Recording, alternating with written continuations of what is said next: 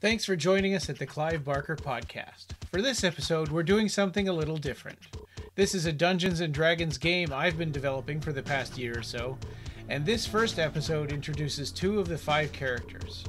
Clive Barker fans and D&D players, please have mercy on us. It's a new venture and we're liable to stumble as we go along. But we do it because we love it. In this episode, Musette, played by longtime friend of the show, Catalina Querida of Little Spark Films, is transferred to Squad 77 in Yzordderrex to meet Chur'Do'Vir and uncover the beginning of a cultist plot. After the destruction of Midian, after the unravelling of the fugue, after the fall of the Unbeheld and the reconciliation of the 5 dominions, the Jericho organization has expanded and spread itself thin, guarding the breaches and investigating anything that comes through. This Dungeons and Dragons game is the story of one of those teams. Let's begin.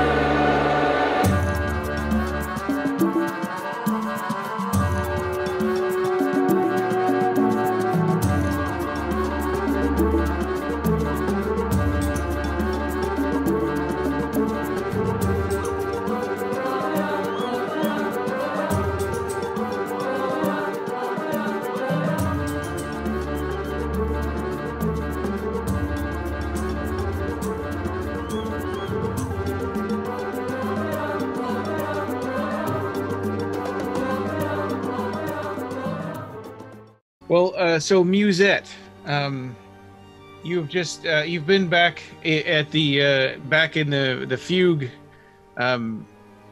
for only about 2 weeks. You've been traveling the world, playing your music all over the world, and but now you're back at the fugue. And you heard about an opening. Of course, everybody in the fugue knows about Jericho Squad because they bought up all the properties surrounding where the fugue unraveled in the backyard, and they control everyone who comes in and out. It feels a little ominous, but at the same time, they've also been nice and fairly permissive about, as long as they know who's going in and out, they've been good with it. But you heard about an opening to go visit it, to join a different. You're in Squad 3 at the Fugue in Liverpool, but you heard about an opening to go to another world, and so you kind of jumped in, and it's so you'll be joining Squad 77 in Yzordderrex. So it's about 7 o'clock in the morning. You've arrived. You're waiting for them to open up at Jericho Squad so that you can go inside. When your cousin Aldrine comes up to you, and she says, "How dare you make me wake up this early? You know I don't like goodbyes, and I don't like early mornings."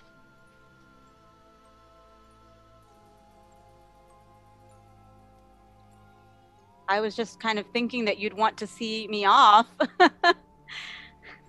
I mean, this is a pretty new adventure. She says, "Dear sweet Musette, you've only been home for 2 weeks, and I've seen more of my cousin on the YouTube than I have in person.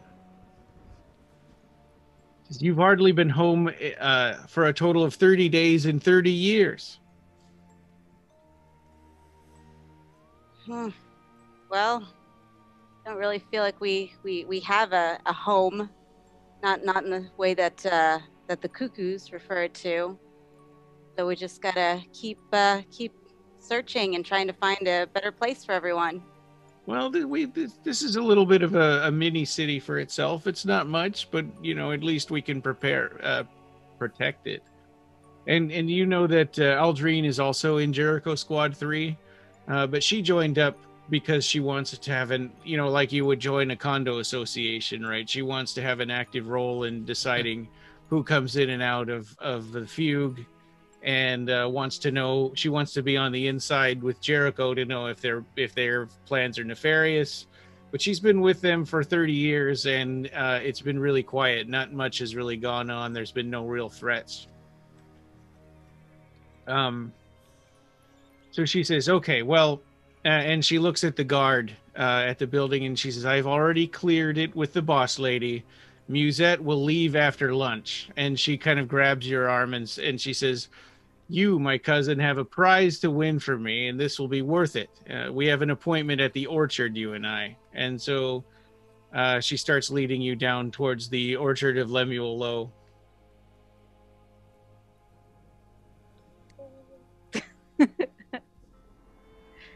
So when you get down to the orchard, you see that there are already people sitting around the stage.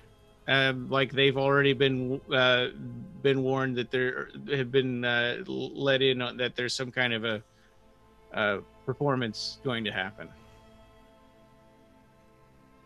And so Aldrine gets up on the stage and addresses the crowd, and she says, okay, so you all know that our Musette, of course, is going to go wandering again, but before she does, we're going to make her perform for us.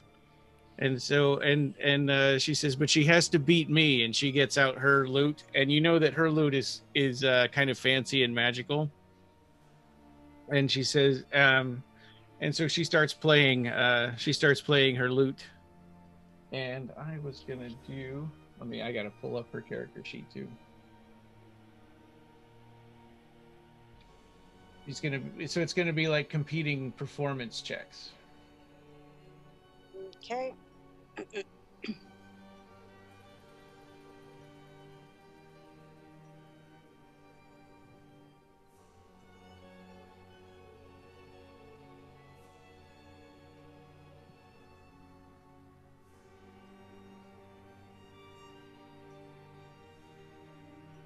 Okay, here we go. So she's playing her lute, and the crowd's starting to get into it. And she got 17.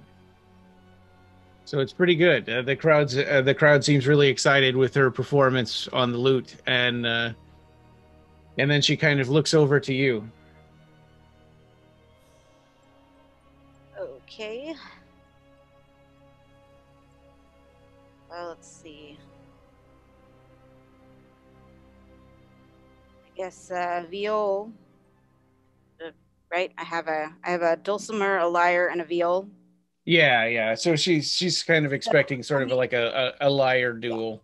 Yeah, but what if I don't want to do a lyre duel? What if I want to play with the viol just to kind of throw things off? Yeah, you can do that. Yeah, so I'm gonna pick the viol because it is a fairly different-ish. I mean, it's still a stringed instrument, but different enough, that it could make a different sound. Okay.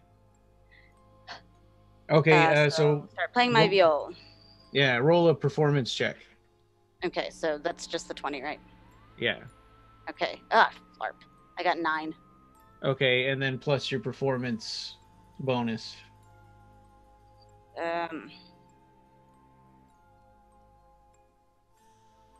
Plus 4. 13. Okay. So 13? Yeah. And she kind of winks at you, and she starts sort of doing some refrains from one of your popular songs that people have seen you do on YouTube. And so she gives you bardic inspiration, so you can roll another d6 onto the top of that. Okay. So the 6 is this one, right? Yeah, the square one. No, like a regular cube, or I'm sorry. Yeah, the cube.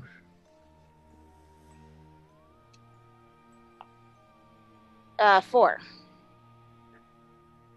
Is what I rolled for. So 13 plus 4 is 17. So you are your first one is a tie. Okay.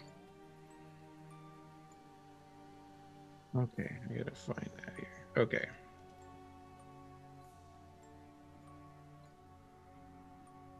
Okay, and then so then back over to her, and she rolls. She performs again. She sees that you're playing the viol, and she kind of rolls her eyes and winks at you. But she starts playing. Okay, wow. So she got an 18 that time. Maybe I should switch dice.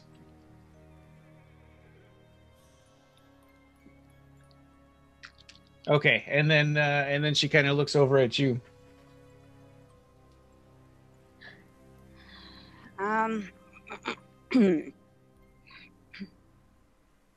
Your cousin's kicking your butt. Yeah. Is there any sort of way that I can do anything that's like acrobatics related, or like maybe leaps and or jumps? Maybe make it more of like a dance performance. Yeah. If you want, yeah, definitely you can. I'm gonna be You that can jerk. do an acrobatics on top of that. So make an acrobatics check first. Oh my god, I got a 2. Okay, so yeah, Why? you tried to do that, but it's still early morning and it didn't quite pan out the way you wanted. You didn't have your coffee yet. Yeah. Okay, so go ahead and make your performance check. Okay. Why? I got a 9. Okay. And It's just not a good start of the day. Okay. Okay. So she won that one, and the crowd is kind of going crazy for her. And so she's gonna start playing again. I'm the crowd clapping. Oh. Okay, so you're kind of tripping over your feet a little bit through her quite a bit, and so she's playing and she kind of and she made a mistake on her lyre. Actually, a lyre probably wouldn't sound like that. But oh, Rob, are you able to find lyre music on Roll20? I mean on tabletop audio. I'll check. And or viol music.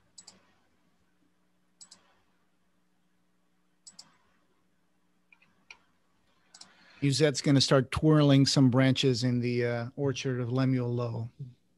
So on this one, she got a 7 total. So she really kind of biffed it. Oh, no. And the crowd goes, ooh. Yeah. Yeah. That's pretty, Delete your YouTube channel. But,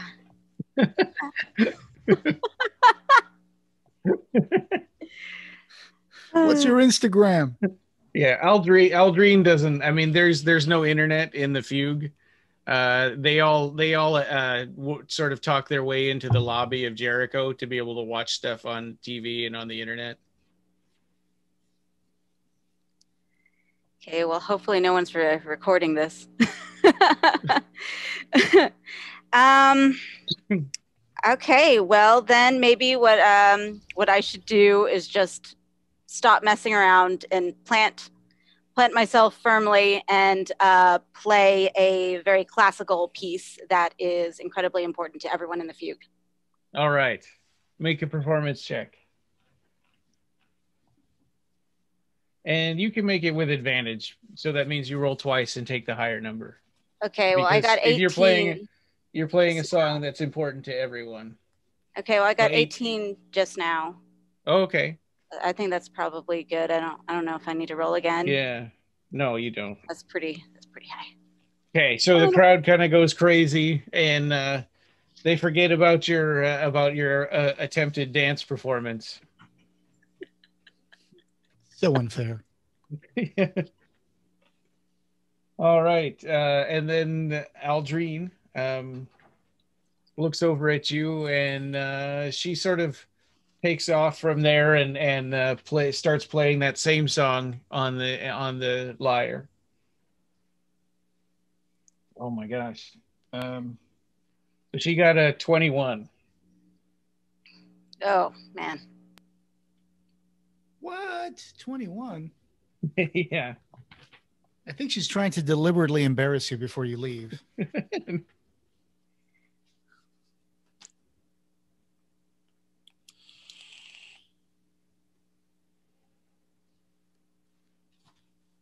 Okay, and then and then she kind of looks over at you and she winks again and gives you another bardic inspiration. So you can add a d6 to your roll. 5. 5 total? Yep. Well, 5 on top of the 18, so 23. Oh no, so this is a new one, so you're rolling again.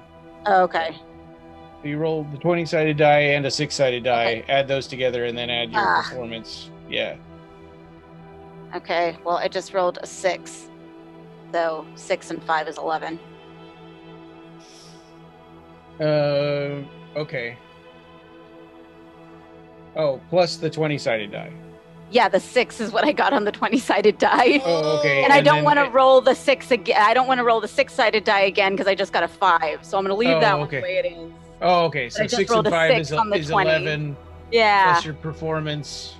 So it's still that's still a loss. Yep. You think that's okay? Bad? My performance modifier is -1. Yeah. All right. So the contest kind of comes to a close, and she says it was a great effort, but I think you've gotten a little soft being out there with the cuckoos. And she says, come back to me again, and we'll try this again sometime. I think that someone needs to figure out a better way to deal with their sadness that their cousin is leaving. Well, to be honest with you, I just know that it's probably a more dangerous world that you're heading into, and I wanted to find a way to give this to you. And she shows you the Klee lyre that she has. Oh, thank you. The crowd goes wild. do you love still you. Well, at this point you've kind of moved over to lunch, so you're kind of sitting at a table by the orchard and having some lunch. And she says, I thought you could win this from me, but maybe you'll just have to get your experience on the road. And she hands it to you. Wow. It'll take you about an hour to get attuned to it, so you just kind of have to sit with it there during lunch. But if you go into equipment and then you click on the manage, this is on D&D Beyond, and you click on the manage equipment, and then you type in CLI space lyre, and that'll bring it up, and you can add it and equip it. It'll give you some new magic spells and everything. Sweet. Okay, equipment. And then manage equipment, the little square thing to the right of the search bar there. Okay, manage.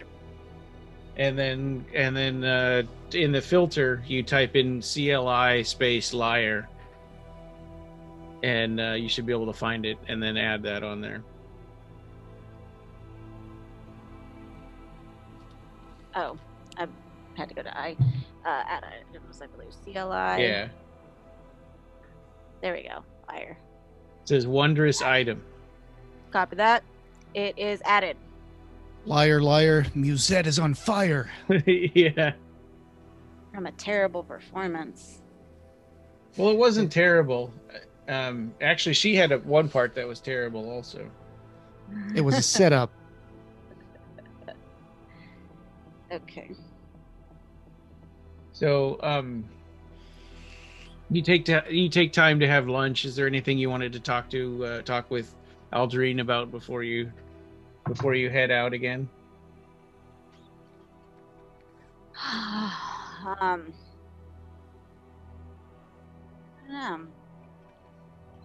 Yes, Aldrine, do you have any advice before we go back? I go back out.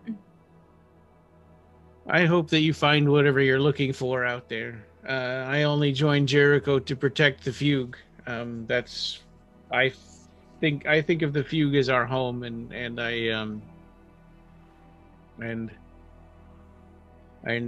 that's why I want to protect it. And so I hope that you can find a home sometime too, either here or elsewhere. But you need, but I want to give you this to protect yourself, because I think things have been pretty quiet around here, so we probably don't need it. Thank you. And thank you for reminding me to stay humble. Well, you probably saw that I biffed it one time there also. I don't think anyone noticed. Is she younger or older than Musette? Older. Okay. All right. So you, she gives you a hug there. She says, I don't, today's my day off. I don't really want to go back to Jericho. She says, so, stay in contact, please. And so you head, unless there's anything else you want to do, you can head over to the Jericho entrance, which is basically the house, where the fugue unraveled in the backyard of a house, and so the Jericho entrance is really just the back door of this house. Okay. So you head in there, and the boss lady you haven't known for very long. You've only joined up within the last few days, but her name is as follows. Oh, Celeste. Her name is Celeste Arcaro. She says, you're finally here. It's all right. I know you're late. I know, but Aldrine explained it to me. We try to honor the customs of the fugue whenever we can. So it's all right. And I've already explained it to our guy on the other side there in the Second Dominion. And she says, just a second, and she grabs this sort of a duffel bag and hands it to you. In addition to all of your stuff that you've already got packed to leave, now you've got this duffel bag. And she says, these are basically just trinkets from the Fifth Dominion. They sell them. Jericho Squad 77 is. There's a front that's also a shop, something the wonders of the universe. I don't know what it's called, but he sells stuff from there. And if you open the bag, you can see inside there's like a VCR and a bunch of video, like Disney videotapes. And Black Diamond. Right? No, they seem like they were bought from a car boot sale. Or a Goodwill. Yeah.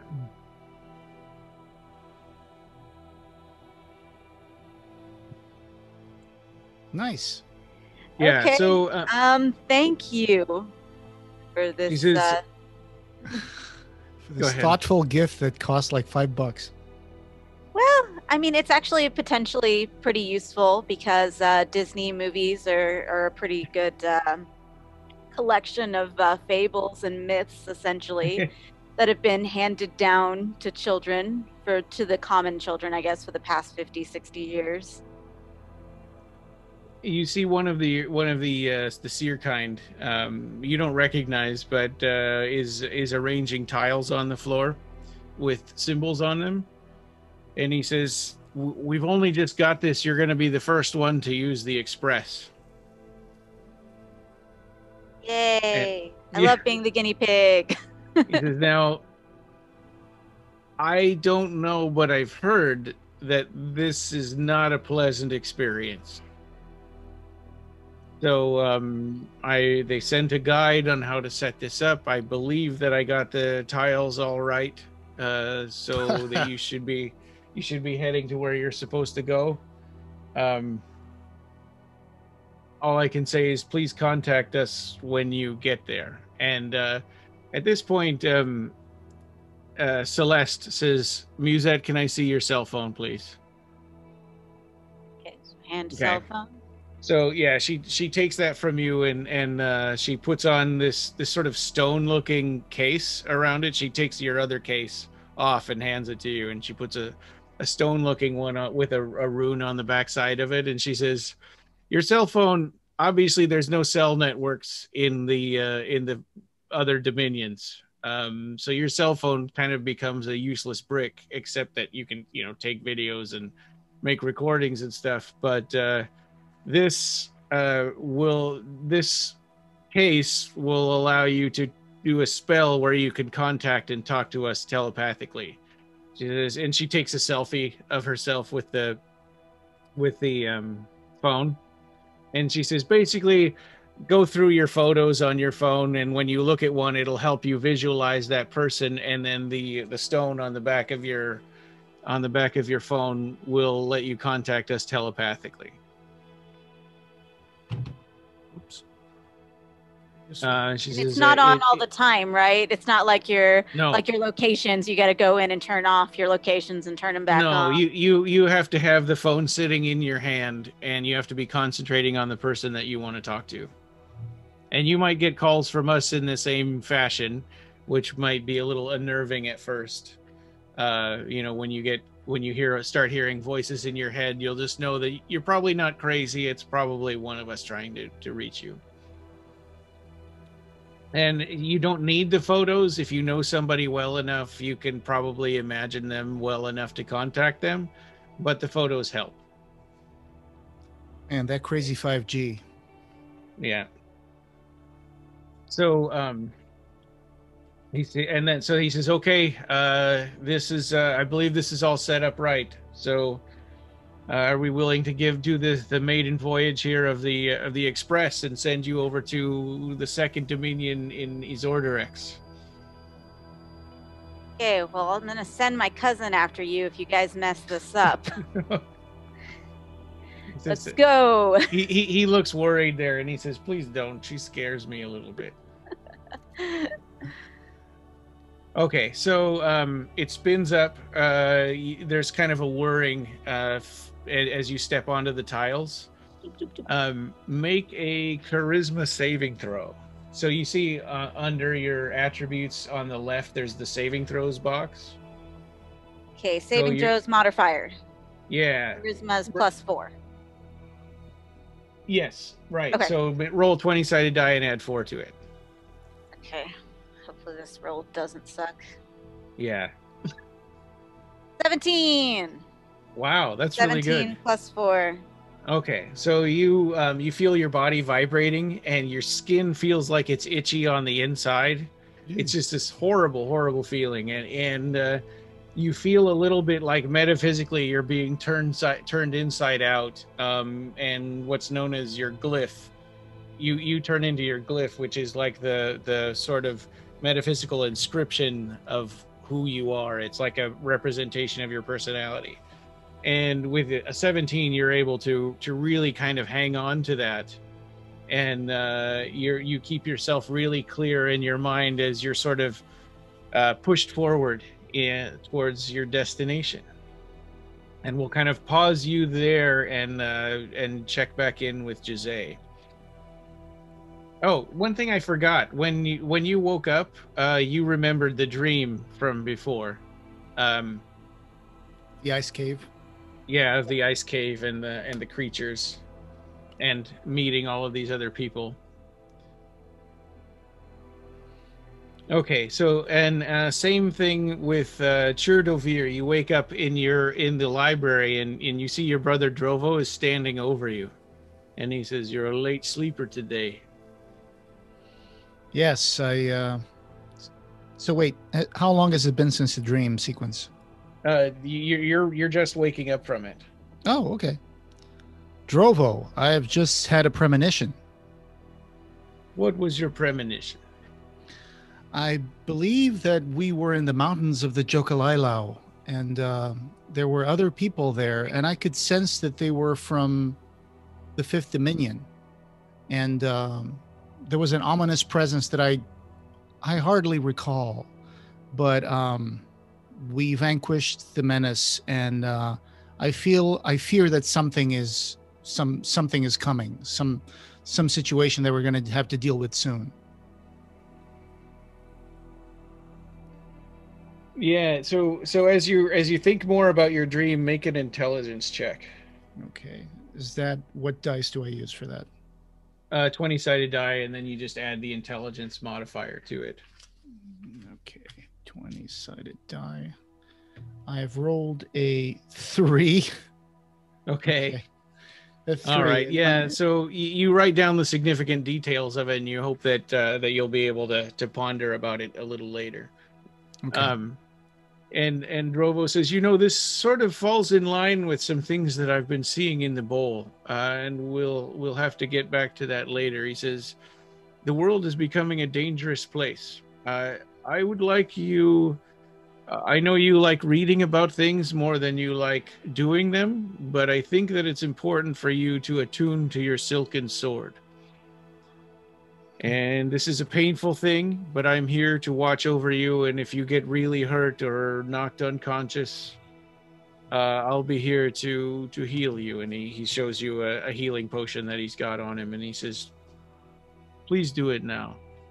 It's Yes. one thing to know about a thing, but it's another thing to know it.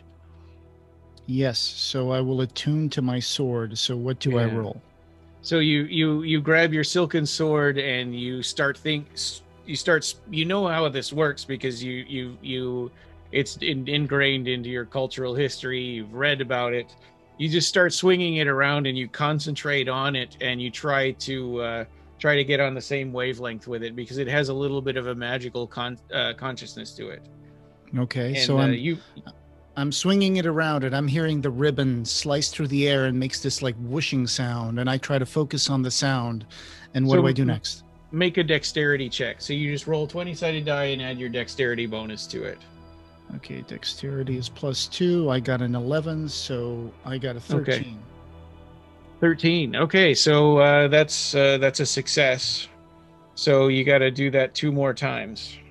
Okay, I continue to swing that sword, and I'm trying to attune myself to it, and I'm reciting this prayer, and I roll again. Oops! Whoa! Okay. There it goes under the desk. Okay. Yeah, you have to re-roll that then. Okay. There we go. Okay. Re-rolling.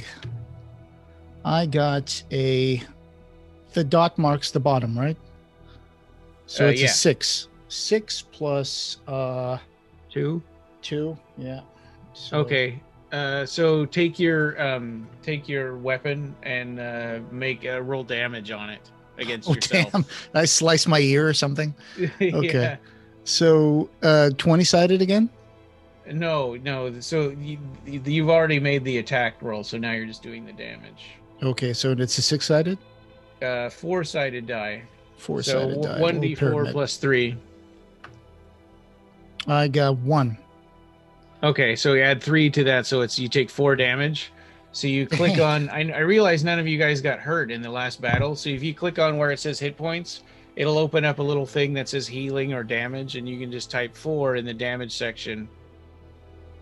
So I yell out in Draconian, Potok, and I got 4 damge. You actually don't know. Draconian is not a language that we have in this game. Oh, it's not. So so D&D Beyond forces you to pick the D&D languages. So if you go to features and traits, I think it is, and or notes, I think it's in notes and other. I put your actual languages that you know. So English, Yordanova, Gloss, and Celestial. Okay, so I say curses, and I nick my ear with the sword. So yeah, it's so like 4 damage. That's half of your hit points. Dang, dude. Yeah. Okay, so Drovo kind of flinches, and he goes like, okay, continue to attune. All right, I'm gonna. I'll be Drovo. Okay, I'm going to continue to roll another 20-sided die. Okay. And I got 5 plus 2. That's 7. Ooh. Okay. Yeah. So roll the damage again. Drovo just kind of flinches. He sees what's happening, and it's morning. I just woke up, man. Yeah. Yeah. So 1d4. So the pyramid-shaped one again. Plus 3. I've got 3 plus 3. That's 6. So you're unconscious. Okay. So time for someone to come with the potion. Yeah. You wake up. Shoot. Okay, let me get this. You're forcing us to do stuff when we wake up, and I'm not a morning person. Yeah. All right, so I'm drinking the potion. Yeah, I gotta look up. I forget how much the. So don't feel too bad. Don't feel too bad, Musette. I'm also kind of like bushing it. Whoa. Oh, was that right? Did you do that? That was me falling. Oh. Unconscious. Bunk. No, seriously, I don't know what that was. Yeah, it was me. Yeah. Okay.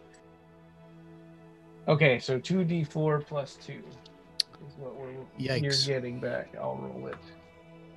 From Drovo's potion. I gotta make myself a little dice tower.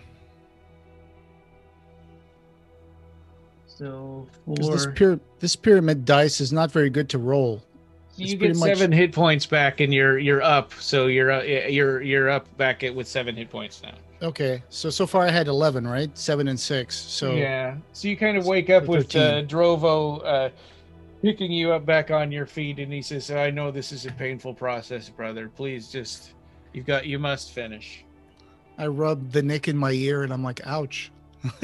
Okay, Let's go ahead and continue to swing that sword around and focusing on attuning myself to the sword of my ancestors, and roll 20. 2. Oh my god. Okay, yeah, so okay. Yeah, you take damage again. So roll 1d4 plus 3. Oh my god. And Drovo says, "Oh no." Okay, 1 plus 3, 4. Yeah. Okay, so one more. Okay, one more 20-sided die. Come on, Daddy needs a new pair of shoes and an ear. Yeah. 20. Wow, is that a natural? Is it a natural 20? Yeah. Okay, so yeah, that's a full success. It's finished. You kind of feel like the silken sword is tuned with you. Thank goodness. And this is something that was bothering you in the dream, but you never could quite put words to it. How is it that you knew how to use the sword when in real life you had never actually used it? But yes, it's working, and Drovo, you could see he was kind of holding his breath. He goes, okay, that was more harrowing than I was expecting. Yes, brother. I just realized that I wasn't really attuning properly, so I decided that I was going to get down with it, and I'm finally attuned to the sword. He says, well, there's something I needed to talk to you about. I've been speaking with this Jericho organization. They're a group from the 5th Dominion. They have interest primarily in our Boston Bowl, but they also are looking for recruits, and they're expecting me to go with them. I believe one of them is going to be coming here shortly. So I think this was the reason that I wanted you to do this now, and I'm sorry it's hard to do first thing in the morning when you wake up. I realize now. Probably having some more time would have been better. It's fine. Jericho, you said. I wonder if they had anything to do with the people that I saw in my premonition. I am curious about them, and I would like to know more about that organization. I believe that your dream probably was prophetic. I don't know how or why. All I know about our dangers here is that obviously the Zenetics have been really on me. They oppose my running for the Yzordderrexian Council. Yes. I've heard rumor that they have new leadership, and that they've taken on some new name, but I don't know what it is. We must look into that. I would like to meet those Jericho people with you, if that's okay. I think that's I think that's wise. I think that we should that you should. Excellent. So let's be So on our way. he says, "Well, we're waiting for one of them to come and pick us up, and you do have a little time, and I know you like. I've arranged the meeting to be in the library. So let's head over there, and we can take a look at maybe see if we can find anything about your dream." Let's go to the library. Okay. Let's So, make and haste. Your little house is just like right behind the library. You're sort of the chief primary librarian for this place. The library is called Library of the Yordanova Arcanum, but it has a sign written in Yordanova with the name. Gotcha. So you kind of unlock the doors and head inside. And one thing that's been kind of bugging you a little bit is these creatures, because you know it's kind of right on the tip of your tongue what they were, the creatures from your dream. Mm-hmm. So if you have time, you can look that up, and so that would just be a history check with advantage. Okay, history check with advantage, which means I can roll twice and pick the bigger one, right? Yeah.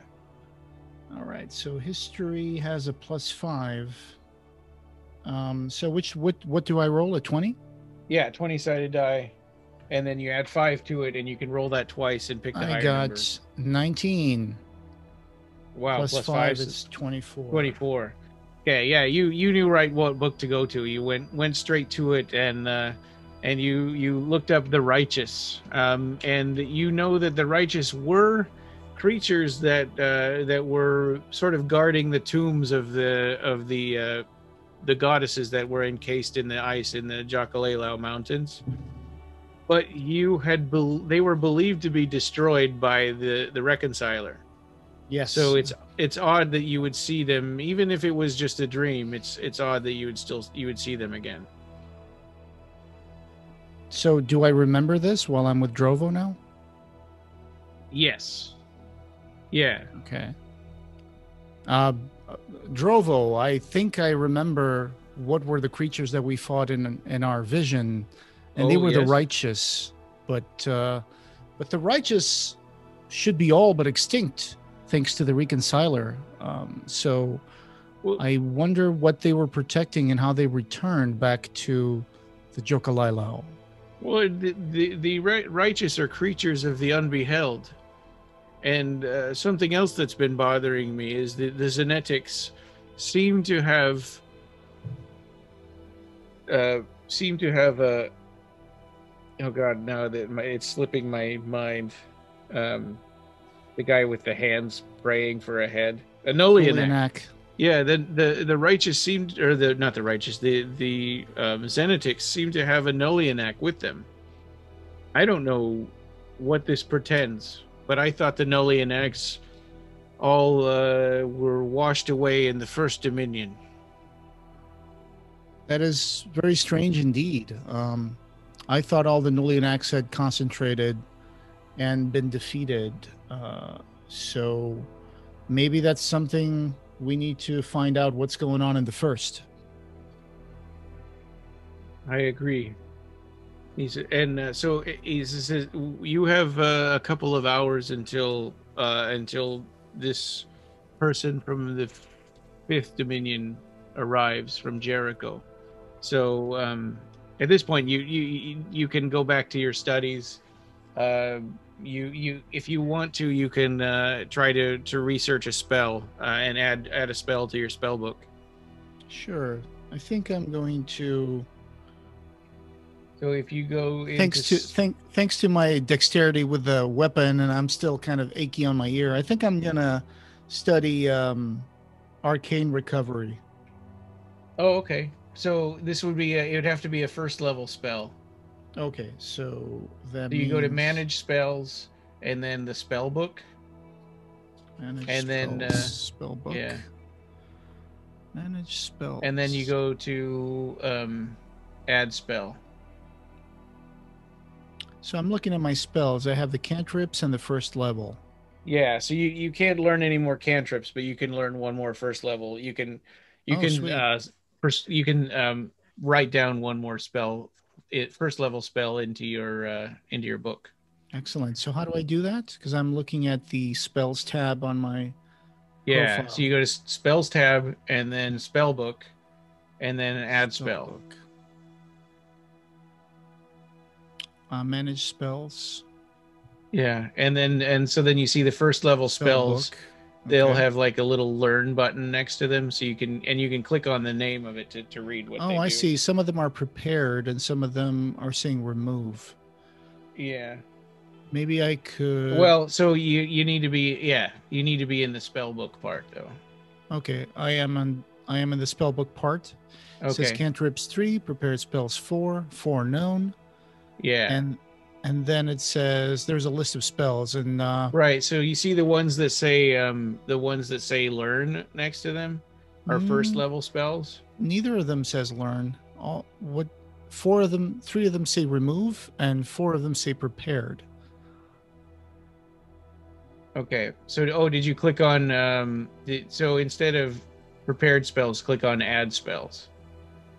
You click on the spell book and then add spells. Sorry, I guess just add spells. I'm sorry, I don't see when I click on spell book, it just gives me the list of spells that I have, and then it has filter. Yeah. Sorry, you don't click on spell book. You click on add spells. Oh, add spells. Gotcha. Okay. Yeah. All right. So then, I get to learn one of these first level. Yeah. And I have to filter by level, right? Well, no, because they're not going to give you an option for anything past first level. Okay, so there's 0 and first. Yeah, and 0 is cantrips. Oh, okay. And cantrips are spells you can do all the time that don't use spell slots. Sure. But you only get a certain number, and that's it, and you just know them all the time. There's a lot of interesting things here. How about I select mage armor? Okay. I'm going to learn that one. That's a good one to have because your armor class is 12, so you're going to get beat up a lot. Yeah. Okay. So you click learn on that one, and now that's in your spell book. And Excellent. It's the morning, so you can, if you want to re-prepare your spells, you can. So you can switch which ones you have available to you. Okay. Do I have to do something now? So then when you go to spells again, and then manage spells, I see. and then click on prepared spells. Ah. So if you remove one, then you can prepare another. Ah, okay. So I guess I'll remove minor illusion, and I will prepare mage armor. That's strange because mage armor's not here. That's weird. I thought I added the spell. Hang on. Let me go back to mage armor. Yeah, it says remove, so I guess I did learn it. Yeah, it's definitely in your... Yeah, if you click on the spell book and then manage spells, down at the bottom you can see the ones that are prepared. So mage armor is grayed out. So if you unprepare another one... Ah, there you go. Okay. I guess I will unprepare absorb elements. And I will prepare mage and anyone armor. that has a little block with an R after it, like Tensor's floating disc, yes, is a ritual spell. So that means you can take 10 minutes to cast it, and you don't have to use a spell slot or have it prepared because you're just reading it out of your book. Oh, that's useful. Okay. Yeah, but so you don't do that in combat because 10 minutes the fight will be over. But right. But for non-combat situations, ritual spells are good to have. Understood. So I'm in my library. I've been studying. I learned mage armor, and I've prepared it, and I've unprepared absorb elements. Okay. All right. So then at this point, we'll go back to Musette. Musette, you feel your kind of flesh congeal back around your glyph of yourself, and you arrive in the second dominion, and I guess make a Constitution saving throw. So you take your so you roll 20-sided die and add your Constitution saving throw bonus to that. Okay. Constitution. Okay, it's 18, and then my Constitution is a +1. Okay, So as you arrive, your vision clears up, and you see a big, tall, furry man pushes a bucket up towards you, and you feel a little bit of an urge to throw up, but you manage to not. So he says, "Welcome, I'm Bentley Widget." He kind of looks a little bit like Chewbacca wearing armor, but his face is a little more round. And he says, "You're from the Fifth Dominion?" Yes. Your I'm name is... the urge to say that he's adorable. Your name is Musette, right? Yes. That is right. Do you have something for me?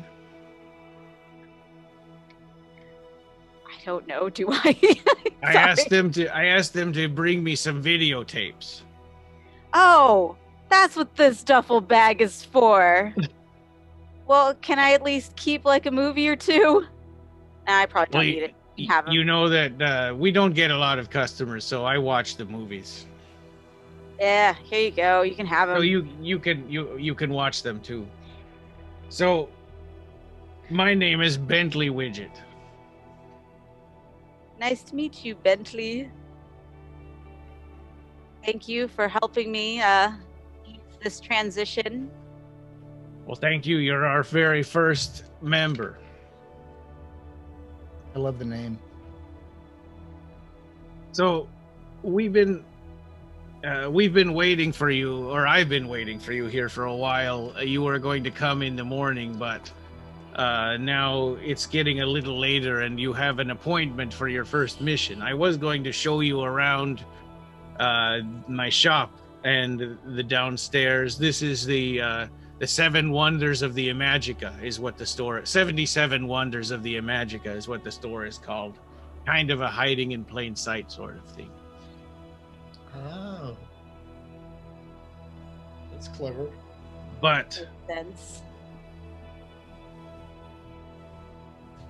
But you're going to have to go pretty soon. Your very first mission, you have to rendezvous with our newest member. His name is Yzordderrex.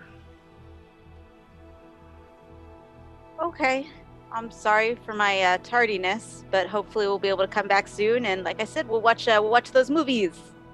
Yes, I'm looking forward to it. I like the cartoon movies. So, you're from the Fifth Dominion. Can you drive a motorcycle? I'm sure I can figure it out. He says, well, this one has a sidecar, so you won't fall over. Well, that's good. He says, okay, so where does this meeting take place? It takes place in about 2 hours, which is about how much time it will take you to drive there. And he says, I put this map together because I know you've never been here before. And he hands you a map of Yzordderrex. Well, it's a map from where you are to he says, where you're going is called the library, the Yordanova Library Arcanum. It shouldn't be a very busy place. And he says, and the sign won't be in English, it'll be in Yordanova. So it looks like this. And he fills out, he writes down the name, which is written in characters that you've never seen before. He says, the man you're looking for, Yzordderrex, has dark skin. He has a bald head. His eyes are very strange. They have 2 pupils in each eye. Okay. He'll be waiting for you there at the library, at the Yordanova Library Arcanum. Okay. I mean, that a furry guy is calling someone else strange. Yeah.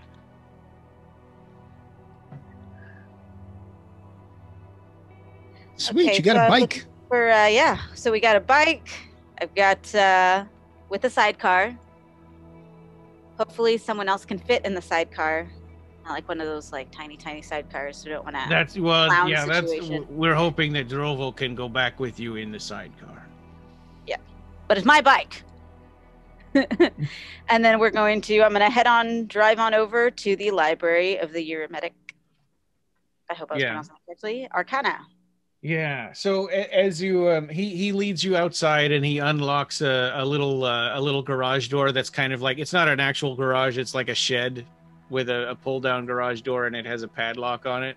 He opens that up and wheels out the motorcycle, and he says, the key's already inside of it. He says, you turn the key. This one, he goes, this one is for driving and this one is for stopping.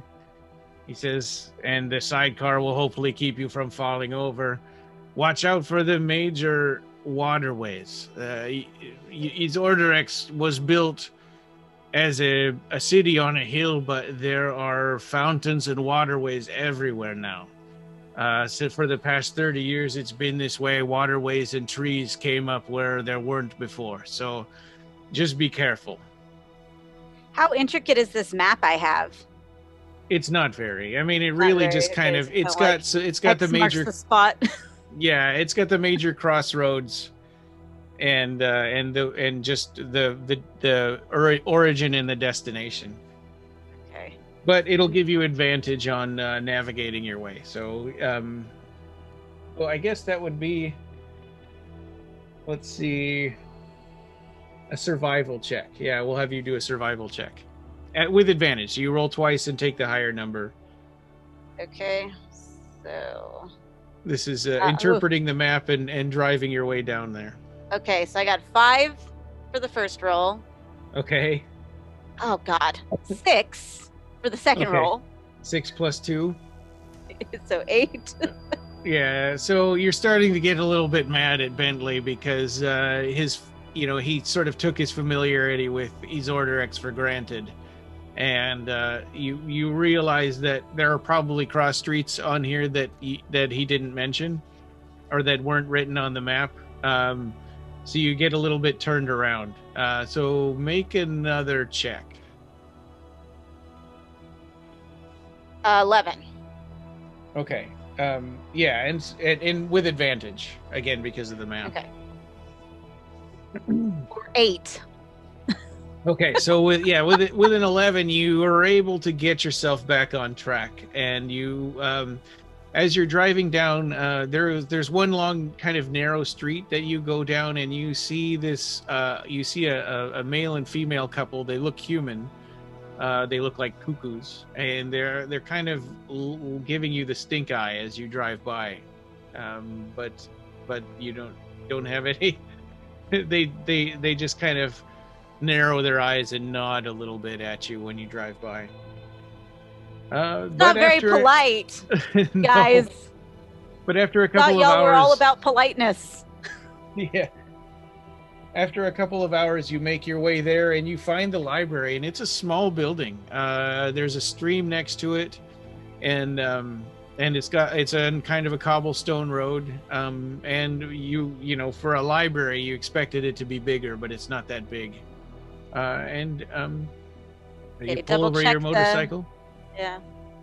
May I double check the well, I guess they're not like hieroglyph. What'd you call the runes? What? Right. The letters on the sign. Yeah. They do match up with what you're looking for. Okay. Yeah. So, do you want to head inside?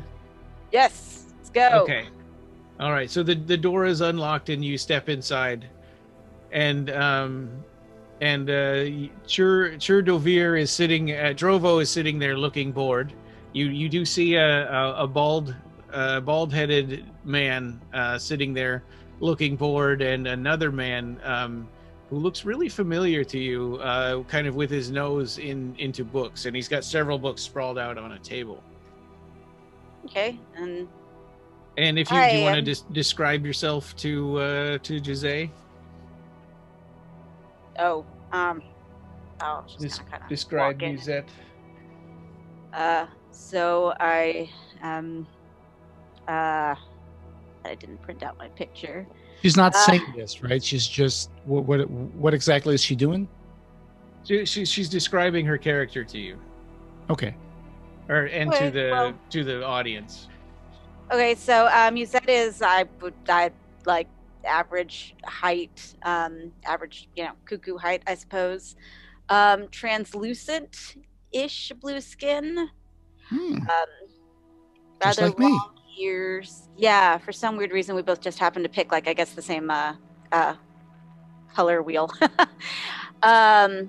Lavender-ish hair that's long, put into braids because, keep it out of the way.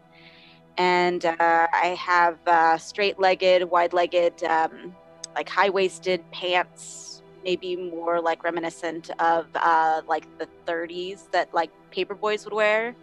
And just kind of like a plain, fairly plain shirt and suspenders, and easy to wander about in shoes. Everything about the outfit's pretty sensible. Like, it's very, very straightforward. Like I said, 1930s, I don't know, page boy sort of clothing, so that way you can run around and get in and out of places pretty easily. I don't want to get caught on things. So that's Musette. All right. And I'm gonna hide this here. There we go. And Jose, do you want to describe Chur'Do'Vir? Yes. So Chur'Do'Vir is like, he looks up from his book and he goes like, and he actually is a pure blood Yordanova. So he also has dark blue skin. He's got kind of longish hair. He's got a beard that's showing a little bit of gray at the bottom. He's got the eyes with the red pupils, and they're double pupils. Again, the Rethmex have that. And he is probably in his mid 200s. Rethmex live a long time. So, kind of a scholarly looking dude.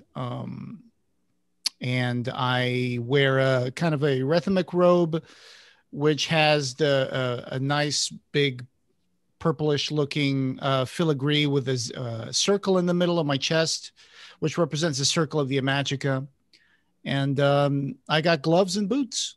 All right. Brown gloves and boots. And my tunic is also kind of like brownish looking. So at this point, Drovo stands up and he says, are you our contact from the Jericho organization? Well, are you Drovo? I am. I'm Drovo-Do'Vir. Nice to meet you. My name is Musette. This is my brother, Chur'Do'Vir. I kind of stand and look at you and I squint my eyes and I'm like, I know you. Haven't we met somewhere before?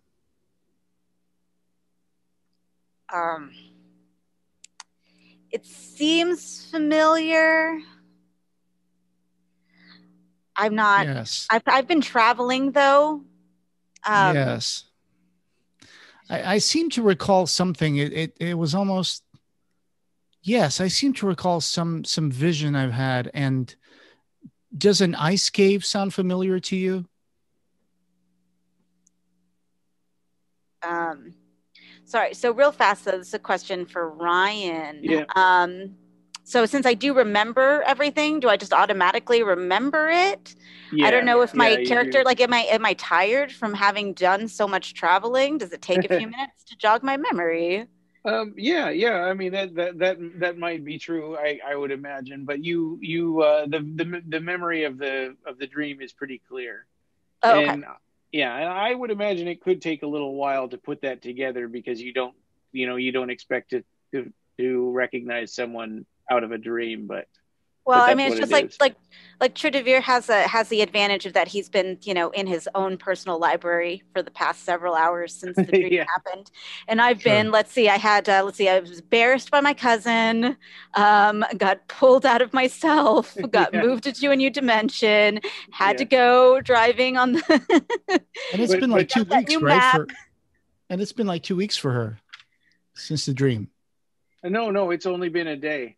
It's Oh, only been a okay. day. I'm just saying Yeah. that my character, like Musette, has already been through a lot, and so Yeah. I'm not really sure how at the forefront of her brain she's thinking about Yeah. this dream, Sure. because Well, already in the Chur'Do'Vir also day, almost cut himself to death with his this ribbon is sword. true. This is also true. So I got like a Band-Aid on my face, and I got myself shaving. Okay, sorry. Getting back into Mhm. ice cave. And Musette's Are you I've gotta talking think about? about it. I've Are you gotta think talking about about it that for dream you described to me? Sure. Sorry, what? That's Drovo. He says, "Are you talking about that dream you described to me this morning?" Yes, I swear I've seen.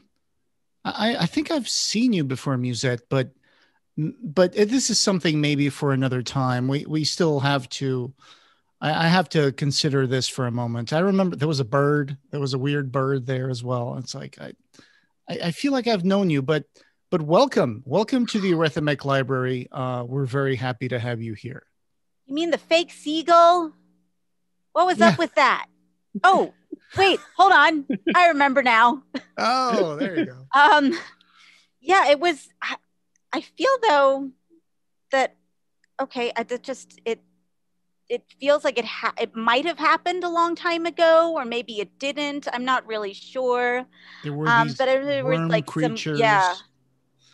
Anyway, take your time. You're probably tired from your trip. I mean, it's usually very hard for people from the fifth to cross the Inovo into our second dominion, and there's a lot that you need to get acquainted here. So we'll be able to get into that later.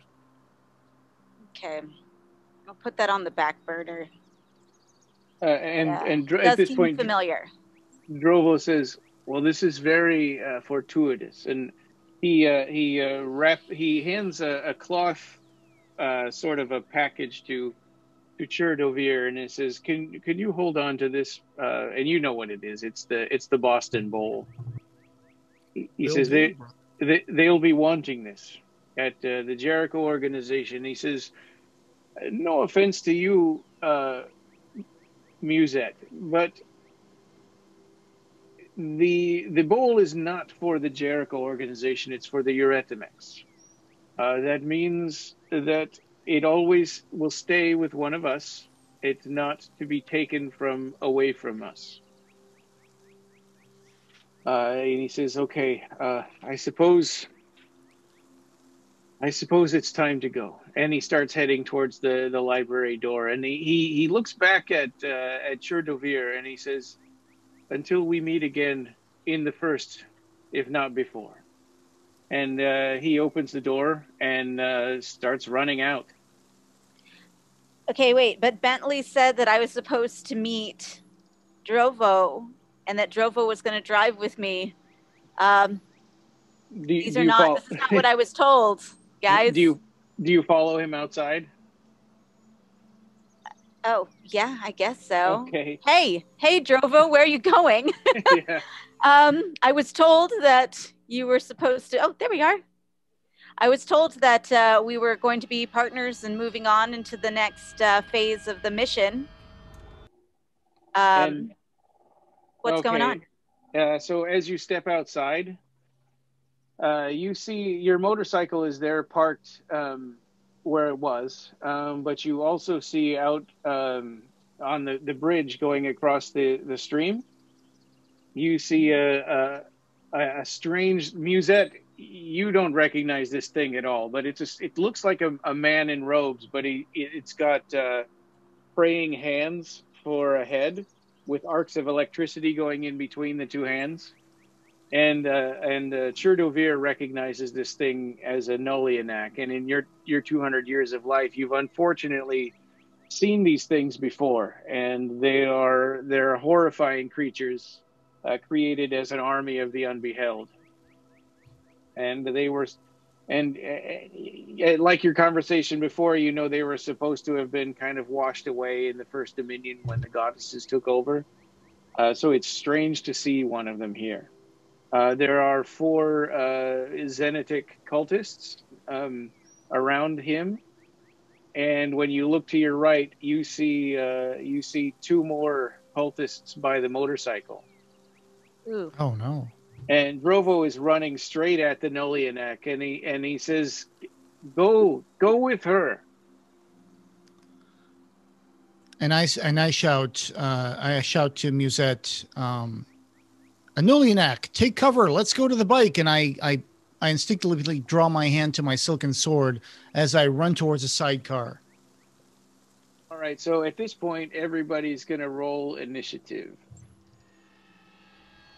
Initiative. I got 7. And then the Nolianek speaks out. It says, "Drovo, you're here." I got 16. Okay. What's my initiative?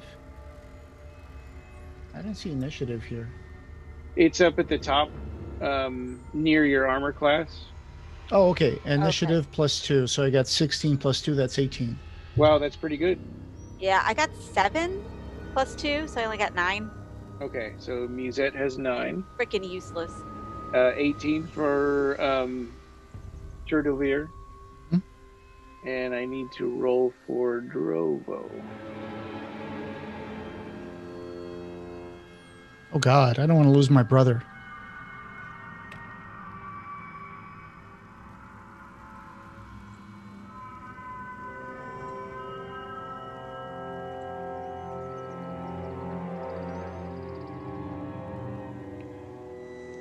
Is that a VW car? Yeah. It Nice. looks a little old and rusty. Can't imagine how they brought that into the second. Yeah. Yeah. Piece by piece. Oh yeah, yeah. Smuggled in jacket. Probably contraband. Yes. Wow. Okay. That would work. It's got like welding marks all over the chassis because they brought it in piece by piece. Okay, so Drovo kind of surprises them by just screaming and charging, and he says, "Get on the motorcycle, get away!" And he runs straight up to the Nolianak and just starts whipping at him with his silken sword. Drovo, no! So that's let's see. Wow, he rolled high. 23 to hit. So he got 7 damage against him. Against the Nolianak? Yeah. That's my brother. And he is going to...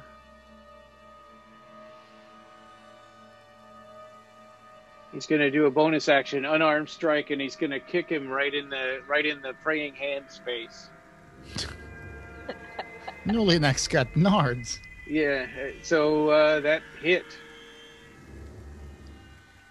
And so he got another 5 damage to him.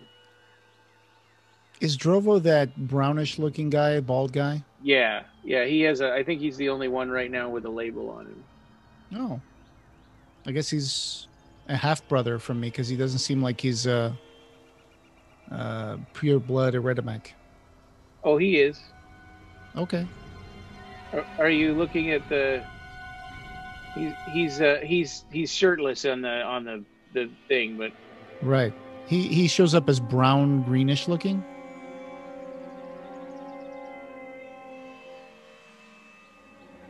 That's yeah, fine. well, he's your full brother.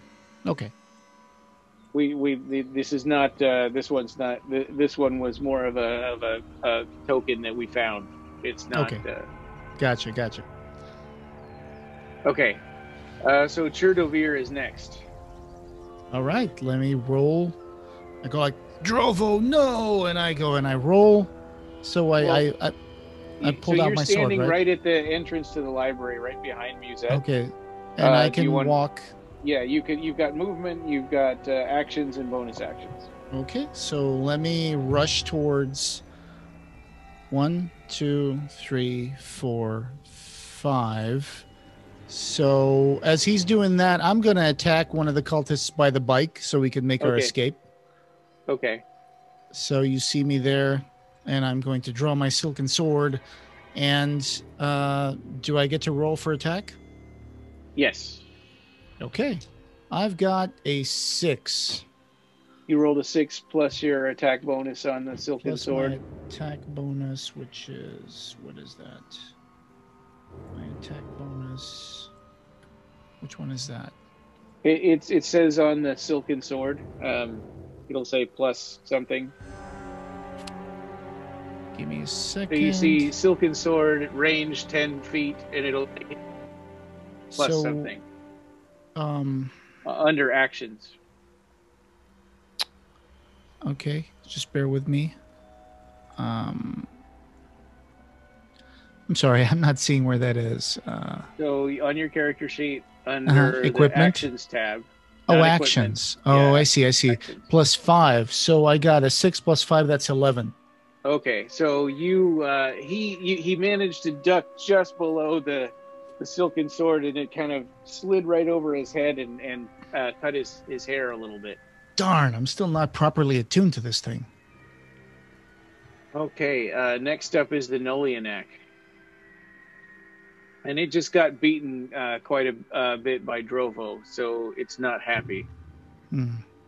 It's going to pull out 2 knives and make 2 knife attacks against him. So that's 18 to hit with one of them, so that hits.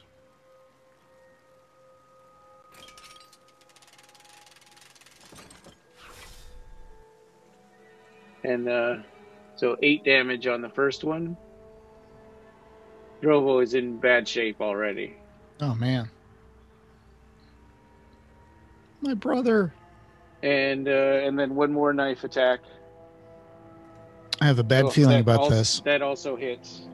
Ah. So, yeah, Drovo is down. He's unconscious. Damn. I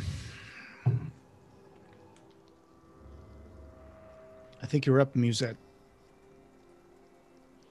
Do the other cultists do anything? It's not their turn yet. Okay. Yeah, Musette is next. Okay. Yeah, I was actually going to ask about the big guy. What was his name again? Nolianak. The Nolianak? Yeah. Mm-hmm. Okay, the Nolianak. If you defeat him, does that do anything to the occultists? Like, are they in cahoots where they all share a mind brain? Or thank you. You don't that, know. Or we don't know. Yeah. Okay.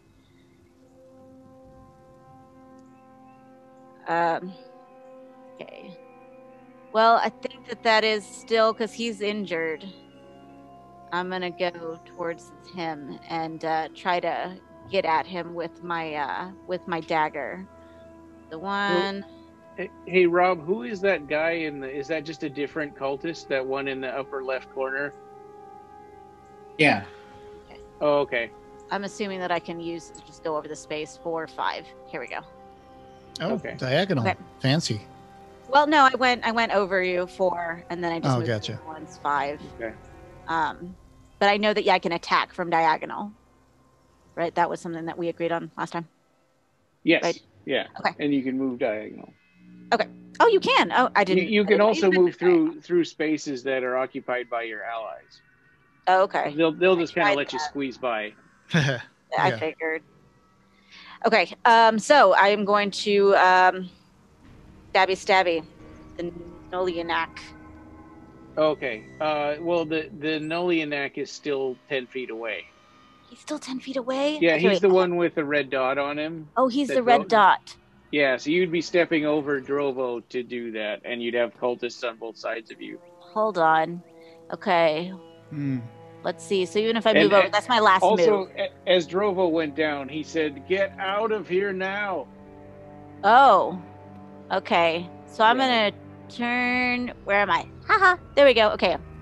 I guess I will focus then on this occultist that Chur'Do'Vir... Yeah, he's kind of in the way of our bike. He's in the way of our bike, yeah. Notice I already say our bike. My bike. Your bike. Okay, Nope. so I roll. Oh, God damn it, 7. Okay, what are you attacking with? Your knife? My dagger, yeah. Okay. 7 total? I just rolled a 7 on the 20, and then what And do then I? you go to your actions and then the dagger. The And so you'll see dagger a plus something on there under for hit hit? / DC. Yeah. Yeah, I have hit +4. Okay, so uh, that's exactly what Drovo got last time, and that does Oh, not hit. yeah. So he sees you there on the other side, and he kind of ducks out of the way of that one too. Oh. This is not a good morning. Yeah. It's a rough morning, guys. Okay. So it's the cultist's turn, Uh-oh. and they 2 of these gather up Drovo, and they drag him back into the car and put him into the car with them. So Rob, can I move the? Oh yeah, I can. Okay. So I'll just kind of move them into the car there. And is Drovo still on the map? No. I just hit him because he's in the car. Oh, okay. Oh, you already did it. Okay, so those 2 cultists take him into the car, and the Nullianak says get in, and so these other ones also get in the car, getting ready to drive. And this one is going to, let's see, it's going to attack Musette.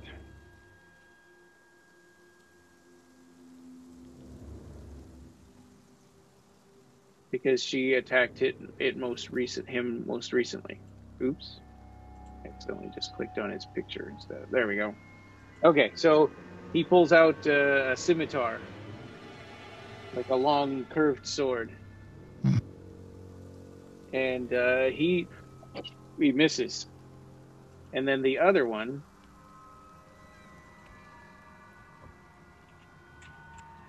steps up here and also attacks Musette because he can't reach Chur'Do'Vir very well. And that's let's see, 16 to hit. Does 16 hit? Is that what's your armor class? 14. Okay, so he hit.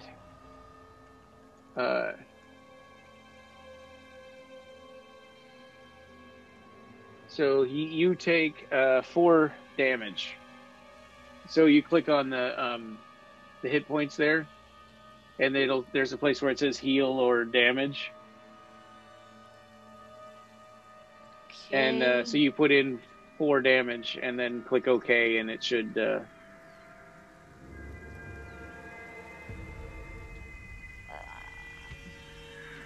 Huh. Okay. That sorry. motorcycle looks really pixely and grainy compared to the other ones we have. Okay, so I go on to here and I hit 4. Yes, you hit 4 in the damage thing, and then I think The you click damage. OK or something Okay, like that. so I'm at 5 now. Okay. 5 out of 9. Gotcha. And then, so that's those 2. The cultists to finish their turns. Drovo is going to make a death save. And that is a fail. Oh no, my brother. Okay, and then Chur'Do'Vir is next. Okay. So I'm going to attack this occultist again because I'm trying to get him. I'm trying to protect Musette. Let's see. Let me see what I can do differently this time. Can I use... Well, you guys both had really bad luck. I mean, that was a really low roll. It was pretty low. Can I do... I'm gonna stick with my silken sword because it's got a +5 hit. So let me roll. Let me roll for that, and Okay. I roll 20, right? And I yes. got an 8 + 5 is 13. That hits. All right, finally. All right, so I slashed the guy with my silken sword. Okay, yeah. Roll your damage. damage. So I think it's D4. Is it +4? Damage 1d4 plus 3. Okay. Oh yeah, So, yeah. So roll The that. pyramid. Yep. Rolling. I got a 2 plus 4, 6 damage. Okay. So that hurt him quite a bit, but he's not down. Mm-hmm. Okay. Also, it helps. Just for your information, it helps sometimes if you see the little subsections of action. You can look at which things you can do as bonus actions. If you click the little bonus action tab, some of your spells can work as bonus actions. I have. So when I click that, I see 2 weapon fighting. So that means if I had okay. another weapon, I only have 1. But if I had another weapon, Okay. I could use 2 weapons yeah. in the same attack. Right. Okay. So, but I was thinking about I was wondering if mage armor is a bonus action or if it's a full action to cast that. It might be too late in this battle to do it. Yeah. I only see actions in combat, 2 weapon fighting. That's all I have under my. Okay. Oh. Yeah, maybe look at the spell itself and see if it says as an action or as a bonus action. I think it's an action. So in mage armor? Yeah. It's one action. Yeah. It's one action. So that's casting something you'd time. want to do like before combat starts, probably. Yeah. I thought about that, but then I was like, Musette's already been slashed, and I'm like, my brother's in the car, and I'm like, I'm just gonna try to get this cultist. It would end up using up your turn. Yeah. So the Nolianak, he says, "No witnesses," and he goes and gets into the car also. Okay. And then it's Musette's turn. Okay, well, the guy in front of me is injured, so let's go ahead and finish taking him down. Okay. With the dagger. So it's the +4. So the other occultist is just standing use the there? Pistol. What's that? Yeah, you have the pistol. The other occultist is just standing there? Well, as of right now, he is, I guess. Well, he did attack you. I mean, he's the one that hurt you. Okay, gotcha. I thought okay. Yeah, but also, if the other guy's already injured, I would rather just, try to finish the person that's already injured. He got slashed by Chur'Do'Vir, Right. so now he's facing him. He turned toward Chur'Do'Vir. Okay. Well, then, okay, so I'm gonna stick with the dagger. Okay. I rolled a 5. Okay. 5 total? 5 plus 4 is 9. Okay, yeah, that misses. Okay. I see where they're switching us to a different squad. They're switching you from a different squad because you suck. I feel like we did a lot better the last time we tried this. So this cultist is I'm just joking, by the way. He's hurt pretty badly, so he's going to take a disengage action, and he's going to go up to here, kind of abandoning his friend a little bit. Coward. He's reeling. He's used to being a bully and getting he deals the damage, but he's not used to getting hurt. And Coward. This one is going to attack Musette. Oh my gosh. He got a natural 20. God damn. Jesus Christ. No. Oh, I got splashed with blood over here. Ooh. He did The 14 scimitar. damage. Musette! So Musette's unconscious. Oh, darn it. Okay. Well, okay. I guess it's my turn. Yes. Oh, well, first it's Drovo's turn. He's going to make another death save. And he passed one. But you guys don't know this, of course. But He passed his death save?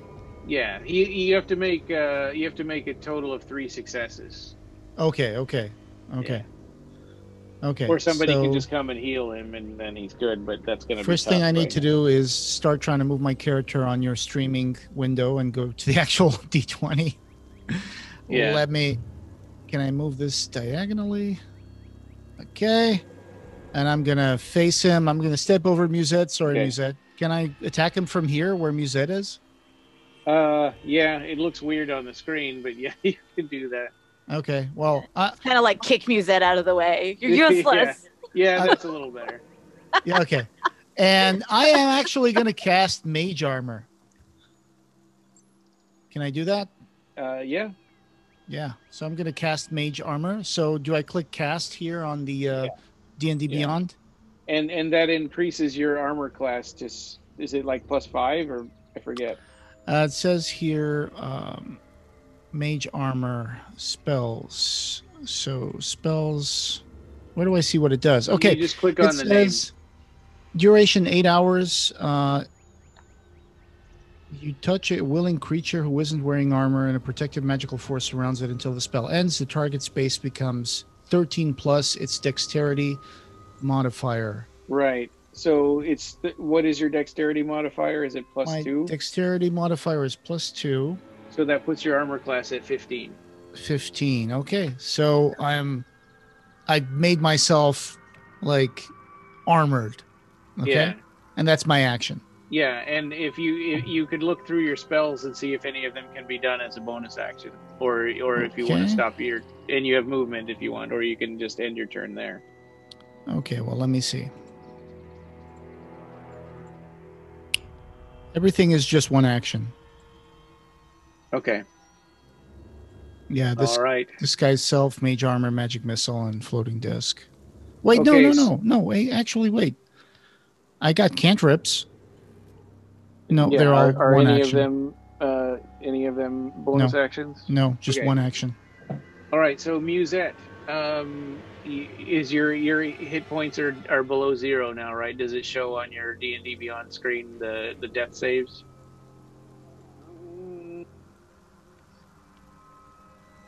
Okay.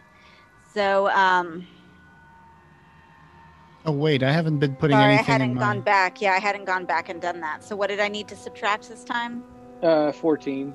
But it'll Jesus just Christ. it'll just put you at like 0 and it'll bring up the death save screen. Okay, so death saves.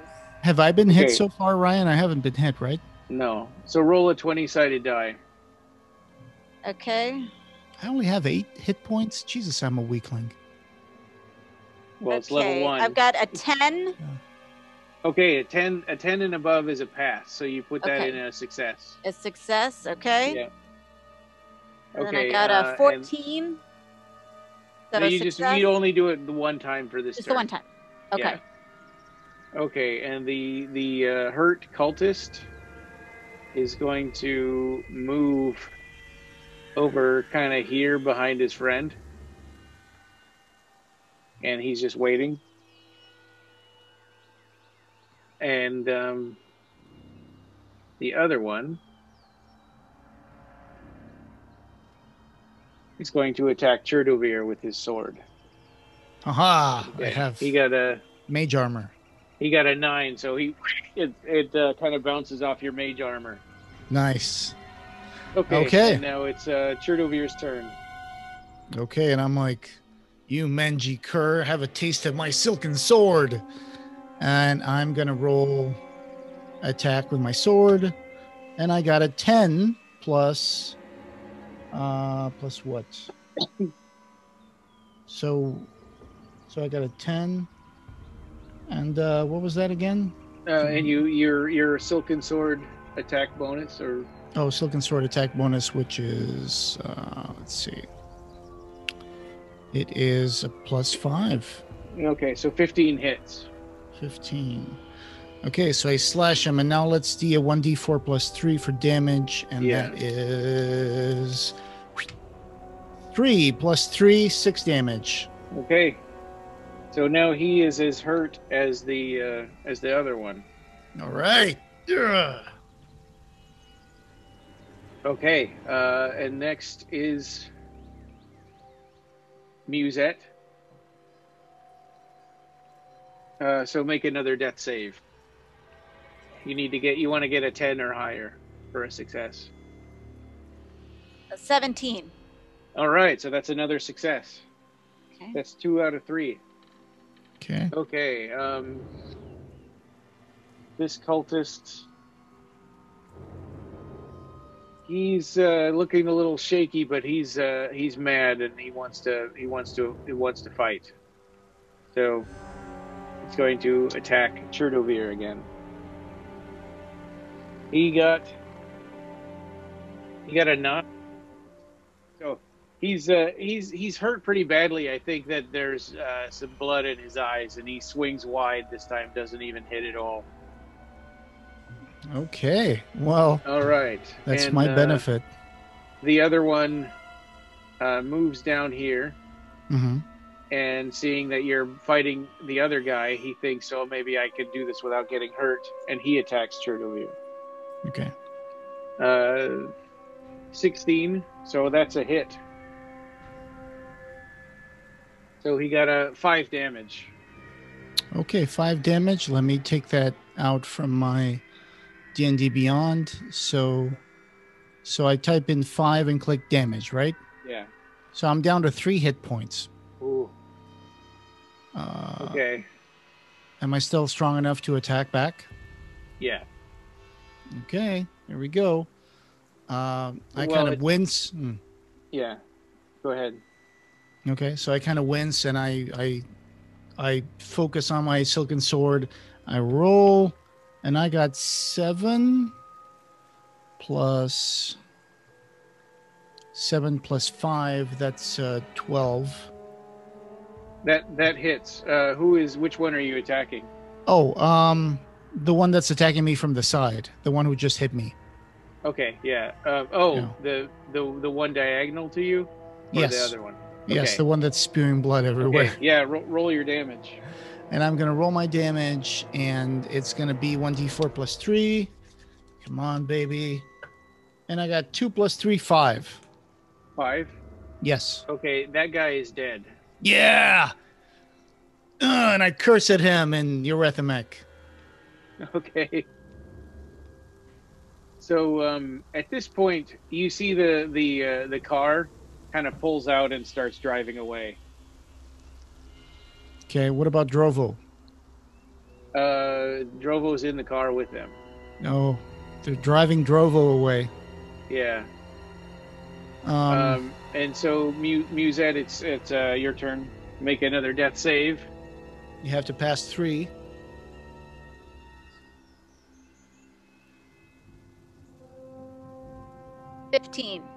Yay! All right, so you are earlier. You're unconscious, but you're still unconscious, but you're stable, so you're not bleeding to death. Okay. Okay, and this guy is going to attack Drovo. And I have 3 hit points, so let's hope that this has a good ending. Yeah, he swung and he missed. Awesome. All right, so I'm going to use my sword. It's been working great, and I'm kind of desperate because my brother is just left in the car. Musette is like passed out on the floor, and I'm going to be like rolling my sword, and I got a 10 plus a 5. I got a 15, so I hit him, right? Yeah. 15, yep. And now let's roll for damage. 1d4 plus 3. And I've got 2 plus 3, 5 damage. Okay, he is dead. Ah! Taste the metal of my ancestors. Yeah. All right. Okay. So Musette, I helped Musette up, I guess. Yeah. And so you've got the motorcycle there with the keys still in them. Or I don't know, Musette, did you take the keys with you? Yeah, I left him in there. Okay. I didn't think that anything was going to get this exciting.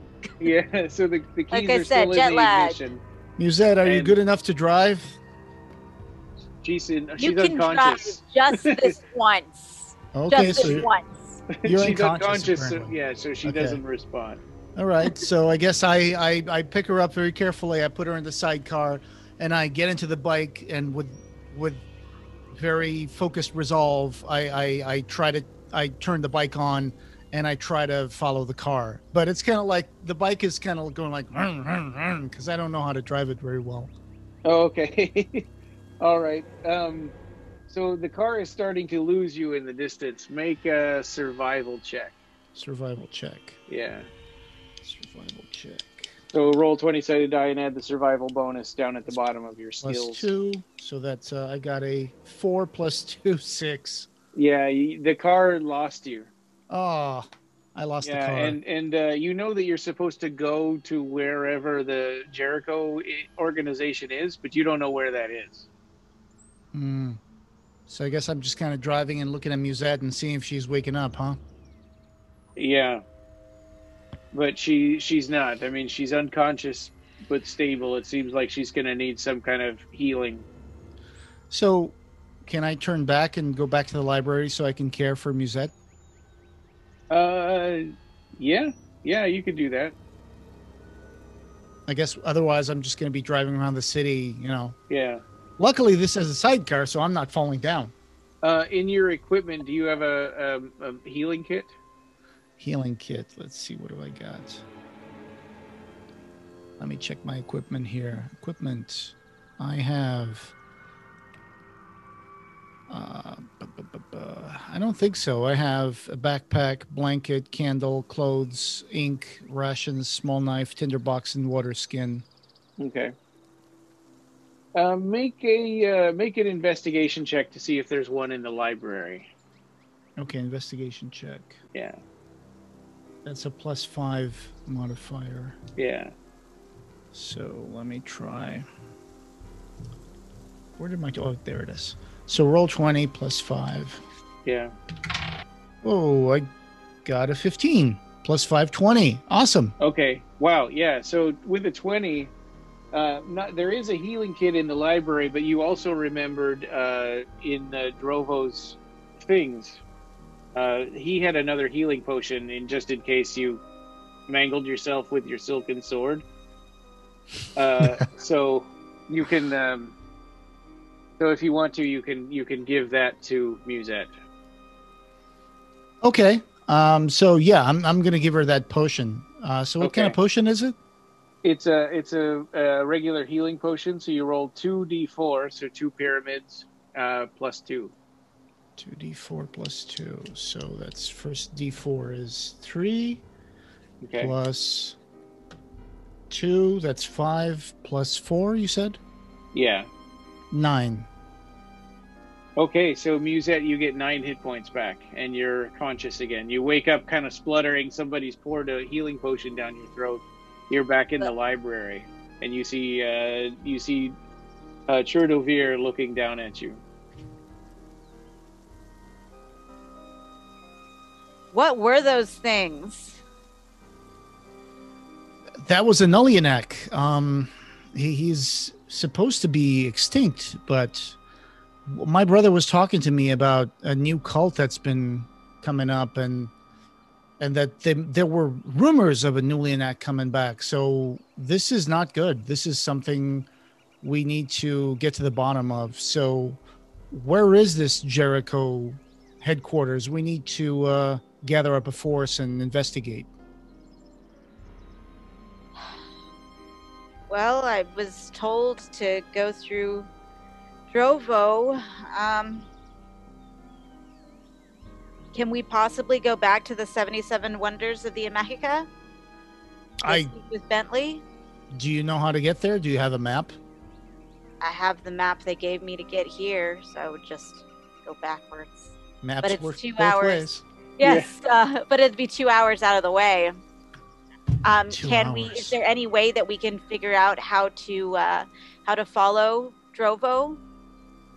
Unfortunately, I've lost the car. I tried getting in the bike and I lost them. I don't know where they've gone to. Are we not in a library?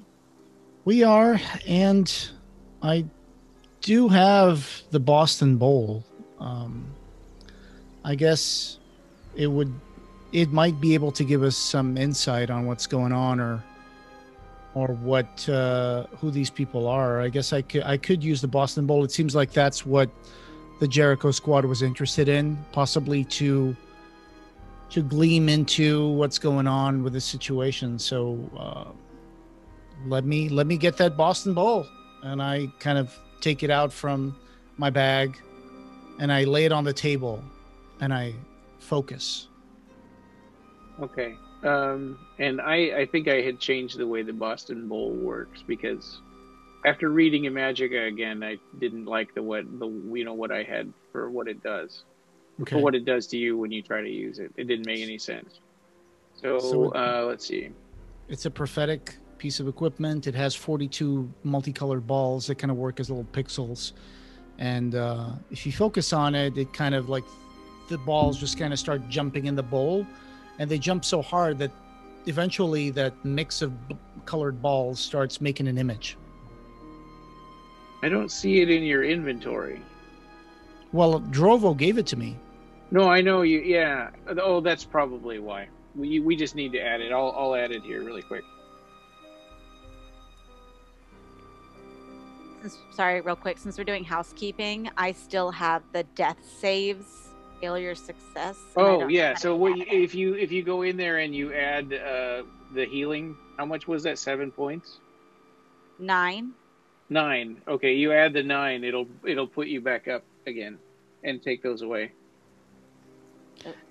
And so I still have 3 hit points. So I'm hit bad, right?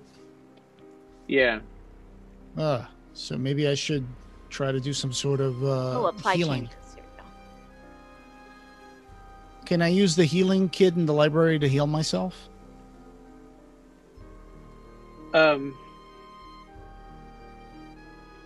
Yes. Well, no, the healing kit is only for bringing people back from being unconscious and stabilizing. It doesn't actually give you hit points back. Okay, so it's like smelling salts. Yeah. So make a wisdom saving throw. Wisdom. Yeah. Wisdom. Where's wisdom? That's +4. So I roll 14 plus 4. That's 18. Okay. Is it +4? It might be higher even. Are you looking in the saving throw section or the wisdom section? I was looking in the wisdom section. Yeah. Oh, no, I was looking at saving throws. Okay. Oh, okay. So it's +4. Yeah. You're right. So when you got 15 plus 4? 14 plus 4. Oh, okay. So yeah, with an 18, when you look into the bowl, the first thing you see is the last. Seems like it's probably the last thing that Drovo saw in the bowl when he used it. The stones spin around and create an image of him running up to the Nullianak and getting slashed, and then everything turns black. That's not much of a prophetic thing. That's what just happened a while ago. Well, that was prophetic for him. He saw that before he went. Yeah. Okay, so then they spin around again. Okay. Do I do another wisdom? Does it need to be reacclimated to Chur'Do'Vir? I'm not really sure how it works. Not this one. Anybody can use it. Okay. So if you want to use it again, you can see the next thing. Okay, so I'm focusing really hard. And is it going to be another saving throw for wisdom? Yeah. Okay, so this time I've rolled a 13. Okay. Plus 4, that's 17. Yeah, so you're good. You focus on it. You see them driving away from the Yzordderrex Kesprit in the car, and you see the purple eye, or the red symbol with the eyes, kind of fills the whole bowl. So and covers up the image of the car driving away. So do I recognize that as the Zenetics or something? You recognize it from your dream. Oh, the eye that said, "Don't disturb the Aboriginals," right? Yeah. Okay, well that doesn't tell me anything. Yeah. Do I try using it one more time? Yeah, you can. Okay. Rolling another wisdom. 2 Okay. plus 4, that's 6. Okay. You take 1 point of you get kind of a raging headache, and you Okay. take 1 point of psychic damage. Okay. But what you see in there, you see a log cabin, Okay. a log house. This doesn't look like this looks like it's not from this world. From this what? And you see some people from your dream. You see the guy with the weird looking hand on his back. Mm-hmm. You see the redheaded woman with the knife. And they are and you see gunfire outside of the cabin. So Musette is next to me. She can see Ralph too, right, in the bowl? Yes. Okay. Okay. So Hey, those people look familiar too. And you also kind of recognize that it looks like a northern climate from the Fifth Dominion. It looks like Fifth Dominion architecture and environment. Okay. But I don't see anything like the Nulianak or my brother, right? No. Okay. So it's kind of hard to make the connection of finding out where they're taking my brother, but I guess I could say that, do you recognize any of these people, Musette? Do you know where this might be? It looks familiar, and the architecture does look like it's something from the Fifth Dominion. The Fifth. I haven't been there in years. I mean, maybe we're supposed to see, and maybe we're supposed to find these people in order to find your brother. Because we're only getting fragments of what's going on. Maybe by trying to find more fragments, we'll be able to figure out easier. Yes. Well, I think right now what we should do is try to go to the Jericho headquarters and see if they know more about what's going on. Okay, yes, we should definitely report back. Okay, well, let's get to the bike and go to that 77 Wonders of the Imagica. There is one more healing potion in Drovo's things. Yes, so before that I only have 3 hit points. What about that 1 point of psychic damage? Does that count as a damage point for my character? Yeah. Okay, yeah. So I have to hit 1 damage, so I'm down to 2. Yeah. I'm kind of wobbly here, and I'm like exhausted from the Boston Bowl. So I take that that potion. So how many points? Another thing that you can do is, if you guys want to take a short rest, you can rest for an hour and use a hit die to heal yourself. I think I'm too hot-headed about this, and I think I just want to take the potion and go as quickly as possible. Okay. So what do I roll? 20? 2d4 plus 2. 2d4 plus 2. 2d4. That's first one. 2 plus 4. That's 6 plus 2, 8. Yeah, so you're healed up all the way. Okay, so I'm back to 8 points. Let me go ahead and do that. Okay, excellent. And your mage armor stays on for 8 hours, so it's still good. Right. So for the next 2 hours of trip, I still have my mage armor, right? Yeah. Okay, well, I guess we're going to the bike, to the Jericho headquarters. Let's head on out. Let's do it. All right. So you have the map, and you have a pretty good idea of where this is, because you've known Yzordderrex for a good 150 years. And it's changed a bit in the last 30 years because of the rivers from the goddesses and the new trees and stuff. And people have started building around the rivers instead of trying to stop them. But you still know your way around, and you're able to make your way back.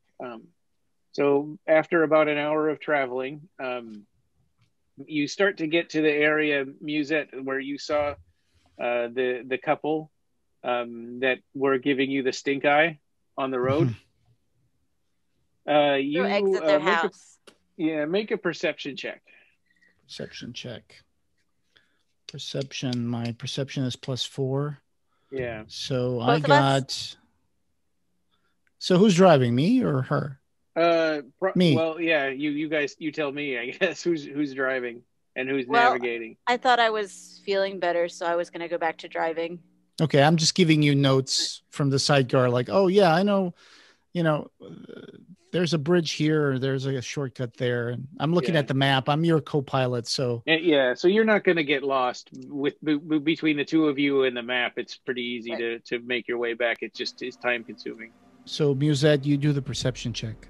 Okay, well I got 17. Where's? It's perception is in your list of skills down the underneath middle Oh, there. there it is. Throws? +2. Sorry, Okay. +2. So 17 +2 is 19. Okay, so you got a 19, and Jose, what did you? Oh, can I roll again? I don't remember. No, I didn't hear what you got the first time, I guess. I think it might have been a 12 or something. Okay. I don't remember. Well, I grabbed it, so. Well, Musette, with a 19, you see that same couple in the distance, probably about 100 feet away.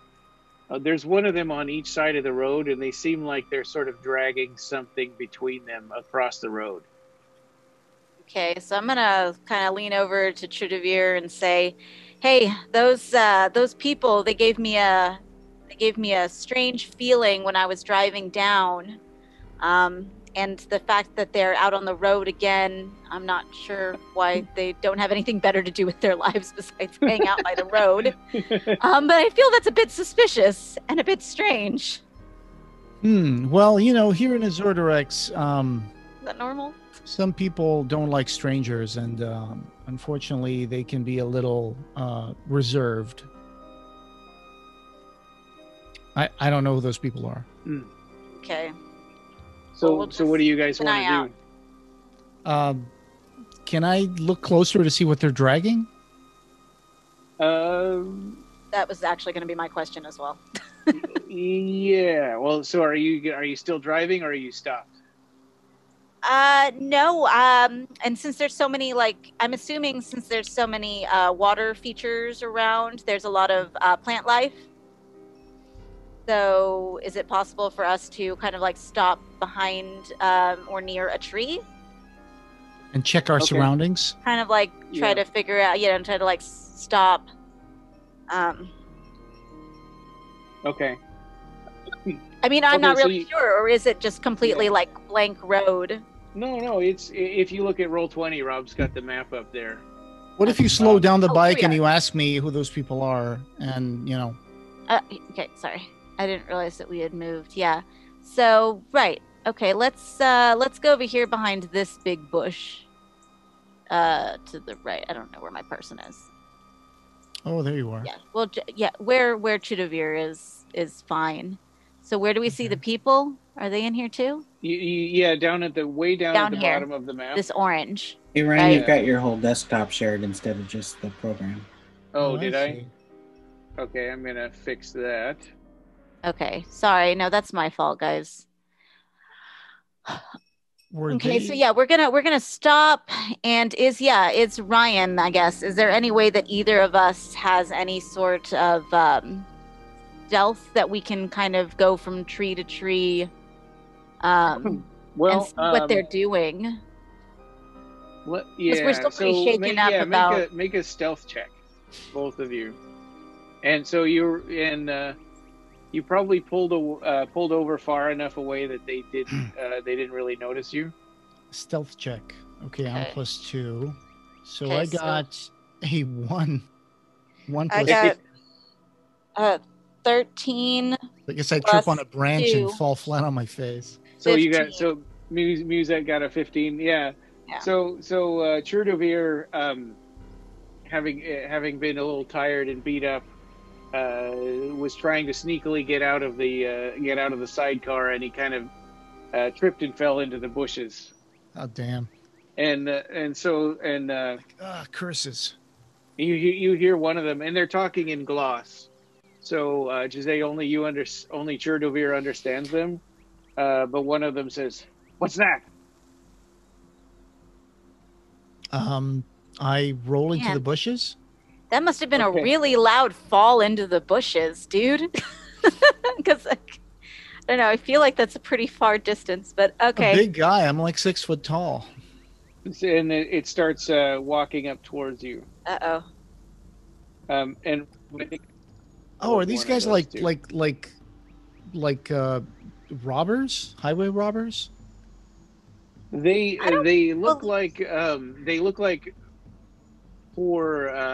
Are they armed? They are. Yeah. They look like they have crossbows and swords, and they. On closer inspection, it looks like they had a chain draped across the road. Oh, so it was a good thing that we stopped. Yeah. Okay, well, darn. So I don't know. Is it my turn? Well, what do you want to do? Do you want to start? If you start combat, we'll do initiative. Can I try to see what they want? Can I just come out from the bushes, put my hand on my sword and say, "Yeah, what do you want from us?" Are you speaking in English? Well, I'm speaking in their language because I know how to speak their language. So you're speaking in gloss. So they, So they, you step out and they kind of jump back a little bit and draw their swords. Oh, great. And they say, it's her with the motorcycle. Rich people going up to the fancy Yordanova Kasparet on rich people business. Great. So we think that a proper toll for using our road would be that motorcycle. Yeah, that's not going to happen. That's not going to happen. So did they see Musette? So yeah, they saw the bike, right? So they saw. Yeah, they saw when I was on the way out. When I was on the way out to go and see you, they saw me. And then so I tell them to go about their business and get out of the way, and I draw my sword as well. These people, I don't imagine they're very smart. Really, they see someone with like a whole bunch of musical instruments, and they're like, "Oh, that person must have a lot of money." Like, come on, y'all. Well, that's probably my tunic, says the Rethemec from the library. I have a very fancy looking tunic. And they do see your silken sword, and they've heard legends about your Rethemeks and their silken swords. So they kind of step back a little bit and they say, "Where's the woman who was driving the motorcycle?" Okay. And I say, so I'll have to step forward. And I say, that's none of your business. And I do have intimidation, right? So how does that work? Yeah, you just roll an intimidation check. Okay, so yours is -1. It looks like. Oh damn! Because I'm a nerd. I'm a nerd. I'm a librarian. It's like I'm trying to be intimidating. Yeah. So let me roll that, and I got a 1. -1, 0. -1 is 0. So they kind of see that you've been through some stuff today, and they're feeling a little emboldened, like maybe they've got a shot at you. Okay. So they start heading up towards you. Great. They're kind of walking slowly. Okay. I'm gonna just go ahead and step forward. Okay. Because this is my bike. Yeah. Why does everyone want to take my bike? It's been such a long day. It's a bit ridiculous. I'm right behind you. So I guess I can ask. I don't know. I want to know what their problem is. Quite honestly, it's like, okay. Why have y'all been? Why have they been following? Do they not? Is there not a lot of traffic that comes through? Also, actually, no. Why do they need a bike if they just hang out on the road all the time anyway? Well, it's the toll. Yeah, they look at each other and they recognize the word bike. but they don't understand any of the other stuff that you said, and they say in gloss, yes, give us the bike. Musette, they want the bike. They're trying to rob us. They say that they want some toll, and they demand that the toll is the bike. So, No. who are these guys? I guess, can you translate then to them that's not that? Yeah, that is out of the question. I tell back in gloss to the guys, that is out of the question. Now step aside. Okay, make another intimidation check. Okay. Hopefully better than a 0. I've got a 9 plus minus 1, so that's 8. Okay, and Oh, better. Will do. Let's see. Insight, yeah. So they got a 10. So they're still seeing that you're a little bit shaky, and they don't want to get in a battle exactly. They're kind of hoping to just kind of hamstring your bike and rob your remains. Mm. So Okay. they say, well, we've got you. We've got our crossbows pointed right at you. What have you got to give us? Like Musette, this is not good. They're pointing their crossbows at us, and they're asking if there's anything else we can give them apart from the bike. Personally, I would say I'll give them a taste of my sword. Yeah. That's what I feel like we should do to these mangy curs. Okay. They say, well, you just stop right there then. Don't step any closer. Hold on, let's see. Let's Where gank do I these find? fools. Oh wait, here we go. Let's see. I'm looking to see what I have.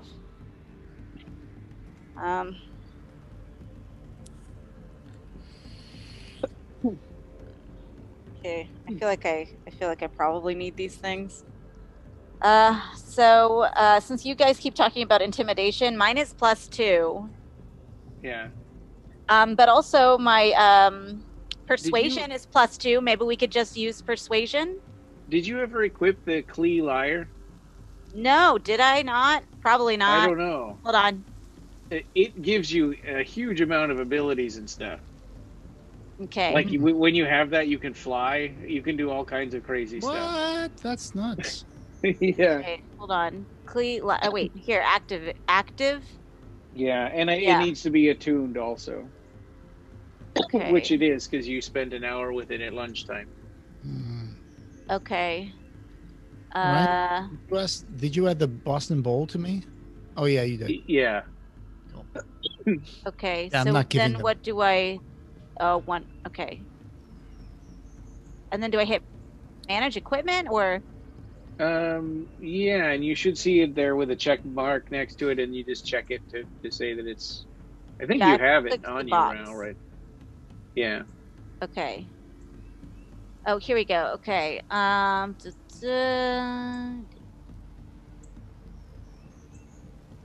Yeah, it's worth checking it out to see what it can do. It says you can do fly, invisibility, levitate, protection from evil, good, stone shape. Okay, wildfire, wind wall. Yeah, and all of those use a charge on it, and you've got it looks like 8 charges per day. Okay, well let's see. Darn. Let's say because this guy is standing. This orange guy is standing really close to a water. So if I was able to put up that wind wall, and we can kind of like push him into the water. Yeah. I'm not sure how big that river is, or if it's just like a little creek or what. It's like it looks on there. It is kind of like a little creek. Okay, so that's useless to me. Well, he might not know how to swim. I don't know. Yeah. Oh no, water, my nemesis.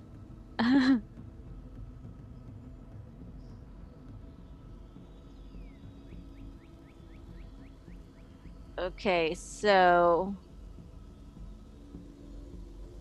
Chur'Do'Vir If I'm able to fly and distract them, are you able to get up close enough to just kind of get them out of our way? I should be able to. Yeah. We No should problem. actually, though, probably not stray too far from the motorcycles, so that way we can just hop back on and go back on our way. Because if we keep on getting farther away from the motorcycle, how do we know that We could try they will that. just Yeah. steal it? Yeah, because they're really far down the road, so they're keeping their distance from us.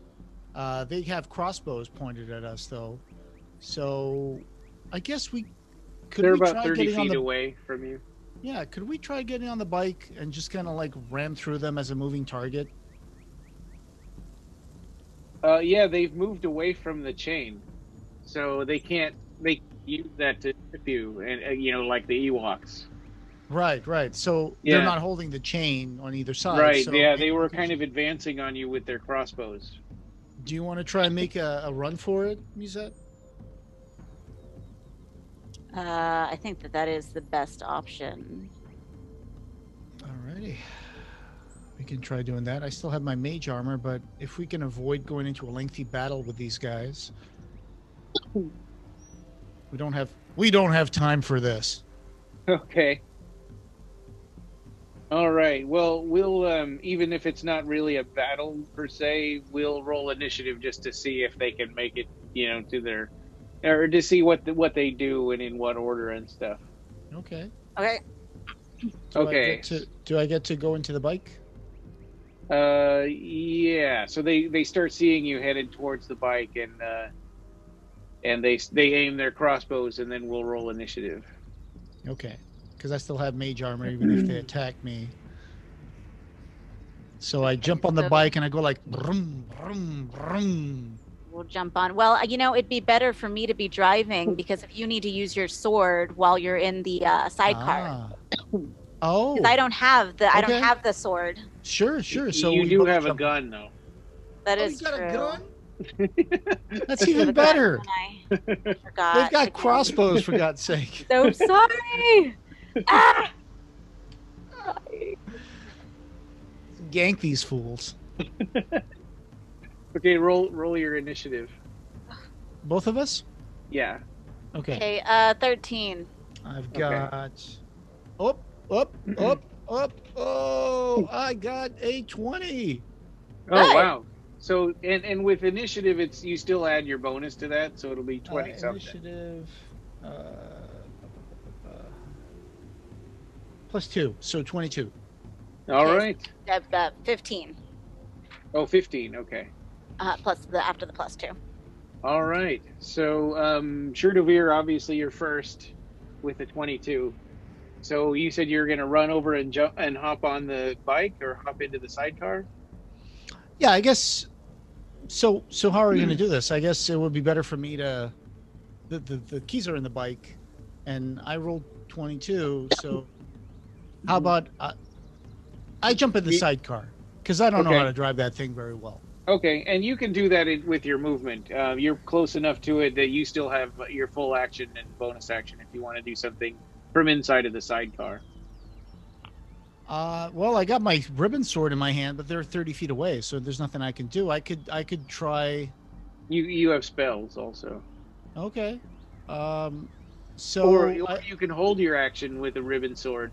So when you hold an action, you say, well, I'm not going to, like if you had a gun, say, I'm not going to fire until I see them walk out into the open, and then I fire, and then it just triggers as soon as that happens.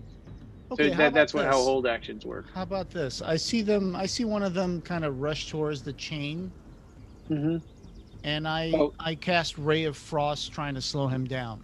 Okay, well, they haven't started running or doing anything like that yet. They just kind of looked back and forth because it's not their turn.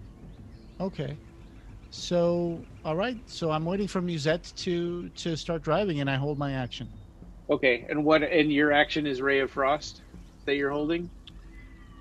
The sword. Okay, you're I can holding slash your sword at them if we're moving, right? I can try until one of them gets in range. Okay, Right, so you're kind of out on the sidecar like Mad Max, swinging your sword, getting it ready to hit somebody. Yeah. Okay, Witness Musette me. is next.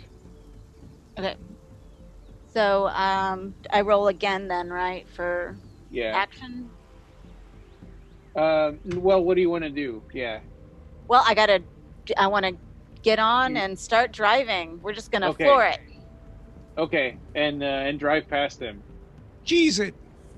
Yeah. A motorcycle speed is how fast do you want to go? I mean, it's a bumpy kind of cracked up road, so you have to be a little careful. But it has a sidecar like Bentley said, so it's not going to fall over. But if it shakes too much or gets into a rut or something, you could like separate the sidecar or something like that. I could fall off of it. Yeah, but if you get going like 30 miles an hour, that's pretty fast. Yeah, I mean, I think 30 is really probably the Okay. safest that you could go, especially on this cobble-y looking road. Okay. So let's see. I don't know if I can move all of this. Let's see. Oh, Rob can do it. Okay. Ooh. So I would say you can get past them all the way down to the bottom around where those trees are. The two trees at the bottom of the map where they were hiding. So you start driving over the top of the chain. And Jose, as you drive by, do you want to whip the one on the woman in blue on the right side with your sword? Sure. I don't see anybody right now. They're hiding? No, you can't see them. Oh, They're I on see- either right side here. of the road. There's one in red and one in blue. I do see them, but the bike's already way past them, like a bunch of squares. Right. Right, yeah, but you had a held action to hit somebody with your sword when they get in range. Right. Yeah. So you I- drove by. You had the option to Gotcha. swing at one of them. Right. So I'll be like, "This'll teach you not to mess with us," and I kind of Okay. like, you know. Okay. I swipe at him. Roll to hit. Can I try to hit them with the hilt of my sword instead of the blade? Because it's like I don't want to kill them. I don't. Yeah, it would be hard to reach with that. Okay, so I guess I'll try to go for like a swipe, and Okay. I roll 10 Okay. plus what's the thing on the? I think sword? is it +4? I think, right? Yeah. Plus 5 hit. So that's 10 plus 5, 15. Okay. And now let's roll for damage. 1d4 plus 3. Ah, darn it. Fell down. Yeah, that hits. Okay, so damage. 3 plus 3, Okay. 6. I hit him for 6 damage. Okay. So she screams and throws her crossbow up in the air. Mm-hmm. And you see the man running across the road to get to her. Dude, I just hit a lady. Let's get out of here. Yeah. They were trying to take our bike. And you're able to get away. Cool. Yay. Okay. So after that incident, you drive for another hour, and you're able to pull up to the 77 Wonders of the Imagica. Yay. All right. We've made it to the headquarters. And the garage, the little shed door is still open. So if you want to wheel the bike in there, you can do that. Okay, yeah. So I'll go and I'll wheel the bike back in there. Okay. The polite thing to do, the correct thing to do. Yeah. And if you We'll close the door, you can We'll close the door. Yep. and padlock it. And then head back into the shop. Okay, so you come in, and Bentley stands up from sitting behind the counter at the shop, and you can see that the Lion King is paused behind him on a VCR, and he says, "Oh, you made it!" And as the two of you walk in, he looks at Chur'Do'Vir and he says, "This man is definitely your Etamek, but I think you brought the wrong guy." Well, the right guy ended up getting kidnapped, and we lost What? the trail. Yes, my brother So- Drovo was kidnapped by a Nulianak, and I got a feeling you guys might know more about what's going on. I am Chur'Do'Vir. I am Drovo's brother. I brought the Boston Bowl. I'm Bentley Widget. Bentley, sorry about the blood on the bike, man. Blood on the wow. I expected this to go a lot smoother. I'm sorry, Musette, for your first mission. This sounds That's very harrowing. It well, was. we would like to try to find his brother, but he used the bowl to see possibly into the fifth dimension. We're not really sure. So you brought the bowl with you? I did. Yes. Yes, I have the bowl right here. Wow. And it will remain with me. I understand. Well, would you like to stay with us at least temporarily? Maybe we could help you get your brother back. I think that would be a good use of my skills to try to fight this menace and try to get to the bottom of what's going on. And I do want to get to my brother as quickly as possible. So let's go and do this. Do I know that your brother Drovo was a master of the Yordanova fighting arts. Are you as good at fighting as him? I guess time will tell, but I've already had the good chance to attune myself to my ribbon sword, and I already had a chance to practice. Again, that blood on the sidecar, that person's not going to bother us anymore. Who were these people that attacked you? They were cultists. They were driving a strange vehicle, and like I said, there was a Nolianak, and the Nolianak. Yes, and it had slashed my brother, and they kidnapped him. So I'm very concerned. I've not seen or heard about a Nolianak for 30 years. I know, it's strange. They should not be here. They're creatures of the unbeheld. So I fear that there is something is afoot. This definitely merits investigation. He says, well, you can stay with us. I'd like to show you around Musette. I know I didn't get a chance to. Musette is a brand new agent of the Jericho Squad 77. And I guess welcome Chur'Do'Vir. You'll be taking your brother's place at least until we can get him back. So, did they follow you? This Nolianak? No, we lost them. You tried to follow the Nolianak? We did, and unfortunately, they took a few sharp turns out of the Kesprit, and I couldn't keep up. This strange vehicle, I didn't know how to ride it very well, so yeah, unfortunately, we lost them. Oh, well.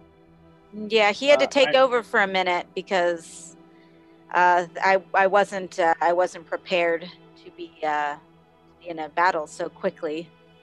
Yes, the Nolianak, and we were outnumbered by cultists. So, but we overcame the situation, and here we are. I understand. Well, let me show you around. And he opens a door, and there's a staircase, a spiral staircase going down. And downstairs, the basement is pretty huge, and it's much bigger than the shop upstairs. And he says, there's a sway on this place, so it's bigger on the inside than it is on the outside. Cool. I'm a little bit of a sway worker myself. I used to have a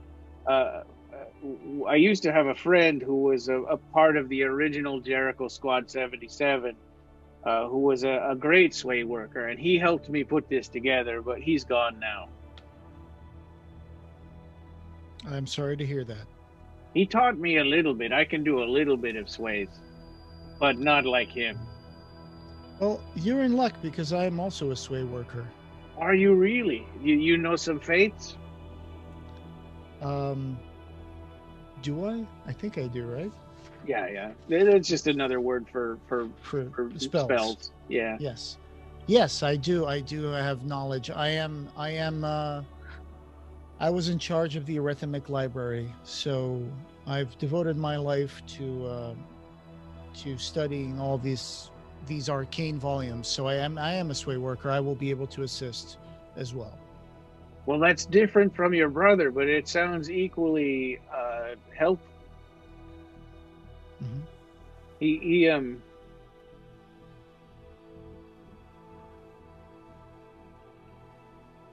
My brother was a great fighter, but unfortunately, like I said, we were outnumbered, and he fought the Nullianak bravely, but unfortunately, the damage he did was not enough to the Nullianak, and he was taken. I'm very sorry to hear that. So what we have here's an express, and he points to the series of tiles in the center of the floor. This is where Musette came in. We have quarters, and they sort of, there's an a hexagon with 8 sides, and each side has a door, and you can pick one that you like the best, but they're all the same. Yeah, an octagon. Yeah. So it's been a long day, and I guess we're pretty tired, but we also have this urgency, but I guess we're gonna take a rest. That's a good idea. I think that we should take a rest, because we actually have potentially 2 differing paths that we could go. Mm-hmm. Well, as far as helping you with your problem, I think, are you familiar, Musette, with Squad 53? No. And you've only been in Jericho for just a few days. Right. So you don't really know, you don't know all the different squads and where they're from. No, I think I'm only familiar with Squad 3, correct? 3. Yes, yeah, Squad 3 is the one that you're from. Yeah. Because Squad 53 is is also in the 5th Dominion, a place called Canada. And Okay. they are investigating the ruins of an old graveyard. But I think they haven't discovered very much, so I think that we can call them and have them come to help you. It seems like that I think that would be. the Boston Bowl might have given me a vision of somewhere in the 5th Dominion, so I'm interested in meeting these Squad 53. Well, then that's what we'll do. I'll call them first thing in the morning. I think right now you're probably tired and want to rest up. Yes, I think there's no point in doing anything else tonight, burning ourselves out. We don't know where they are, so that's our best clue to try to piece together this mess that we've gotten ourselves into. So if you want to watch a movie, I have a VCR, and I have all of these cartoon movies, and I also have one called Blade. I kind of sneer at the suggestion, and I turn to Musette. It's like, hey, knock yourself out. I'm just going to go get some rest and meditate. Are you sure it's open season on all suckheads? I'm pretty sure. I am interested to know more about this Blade movie of which you speak.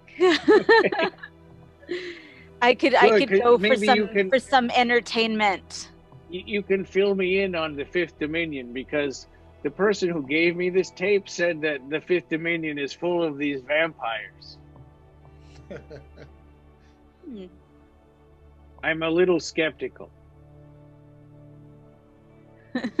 I've dated some people who were psychic vampires. All right. Okay. So at this point, you can, if you click on the long rest button, that will reset your hit points and give you your spell slots back and stuff. Excellent. So where is that button? Oh yeah, long rest. Got it. Yeah, and it'll make you have to double tap it, because they want to make sure you really, really want to do it. Confirm. Excellent. Yes. Yeah. Okay. Coolness. Okay. There we go. Yeah. So Sounds let good. me go back through the It's a cool cliffhanger. Yeah. So, you get you each get 38 experience for the bandit encounter. 30? 38. 38. Okay, let me add that. Oh wait, it was right here. And the cultists in the Nullianak encounter, 633 each. Ooh, 633 plus Yeah. 38. Okay, let me add that. So I think that's up. gonna, because I think you only needed 300 to go to second level. So I think you're both like well into second level. Okay, so set XP. I'm gonna add 38. Apply changes and. Oh wait, what happened here? Okay. And sorry, it was 38 and 300 and what? 633. Yeah, 633 plus another 38.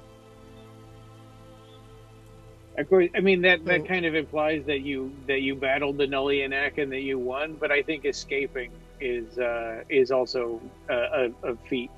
What was my previous XP? Was it 30 points from the dream? It was. Oh, it should already be in there, I think. Yeah, I clicked set XP, so I gave myself 38 XP points. Oh, it was 60 points. Okay. Yeah. Yeah, I think 60 points from the dream. And then I think Chur'Do'Vir got a little bit of extra in that battle because he finished off 2 of them himself. Yeah, you told me we all got 60 XP points after the dream, so I added 60. Yeah.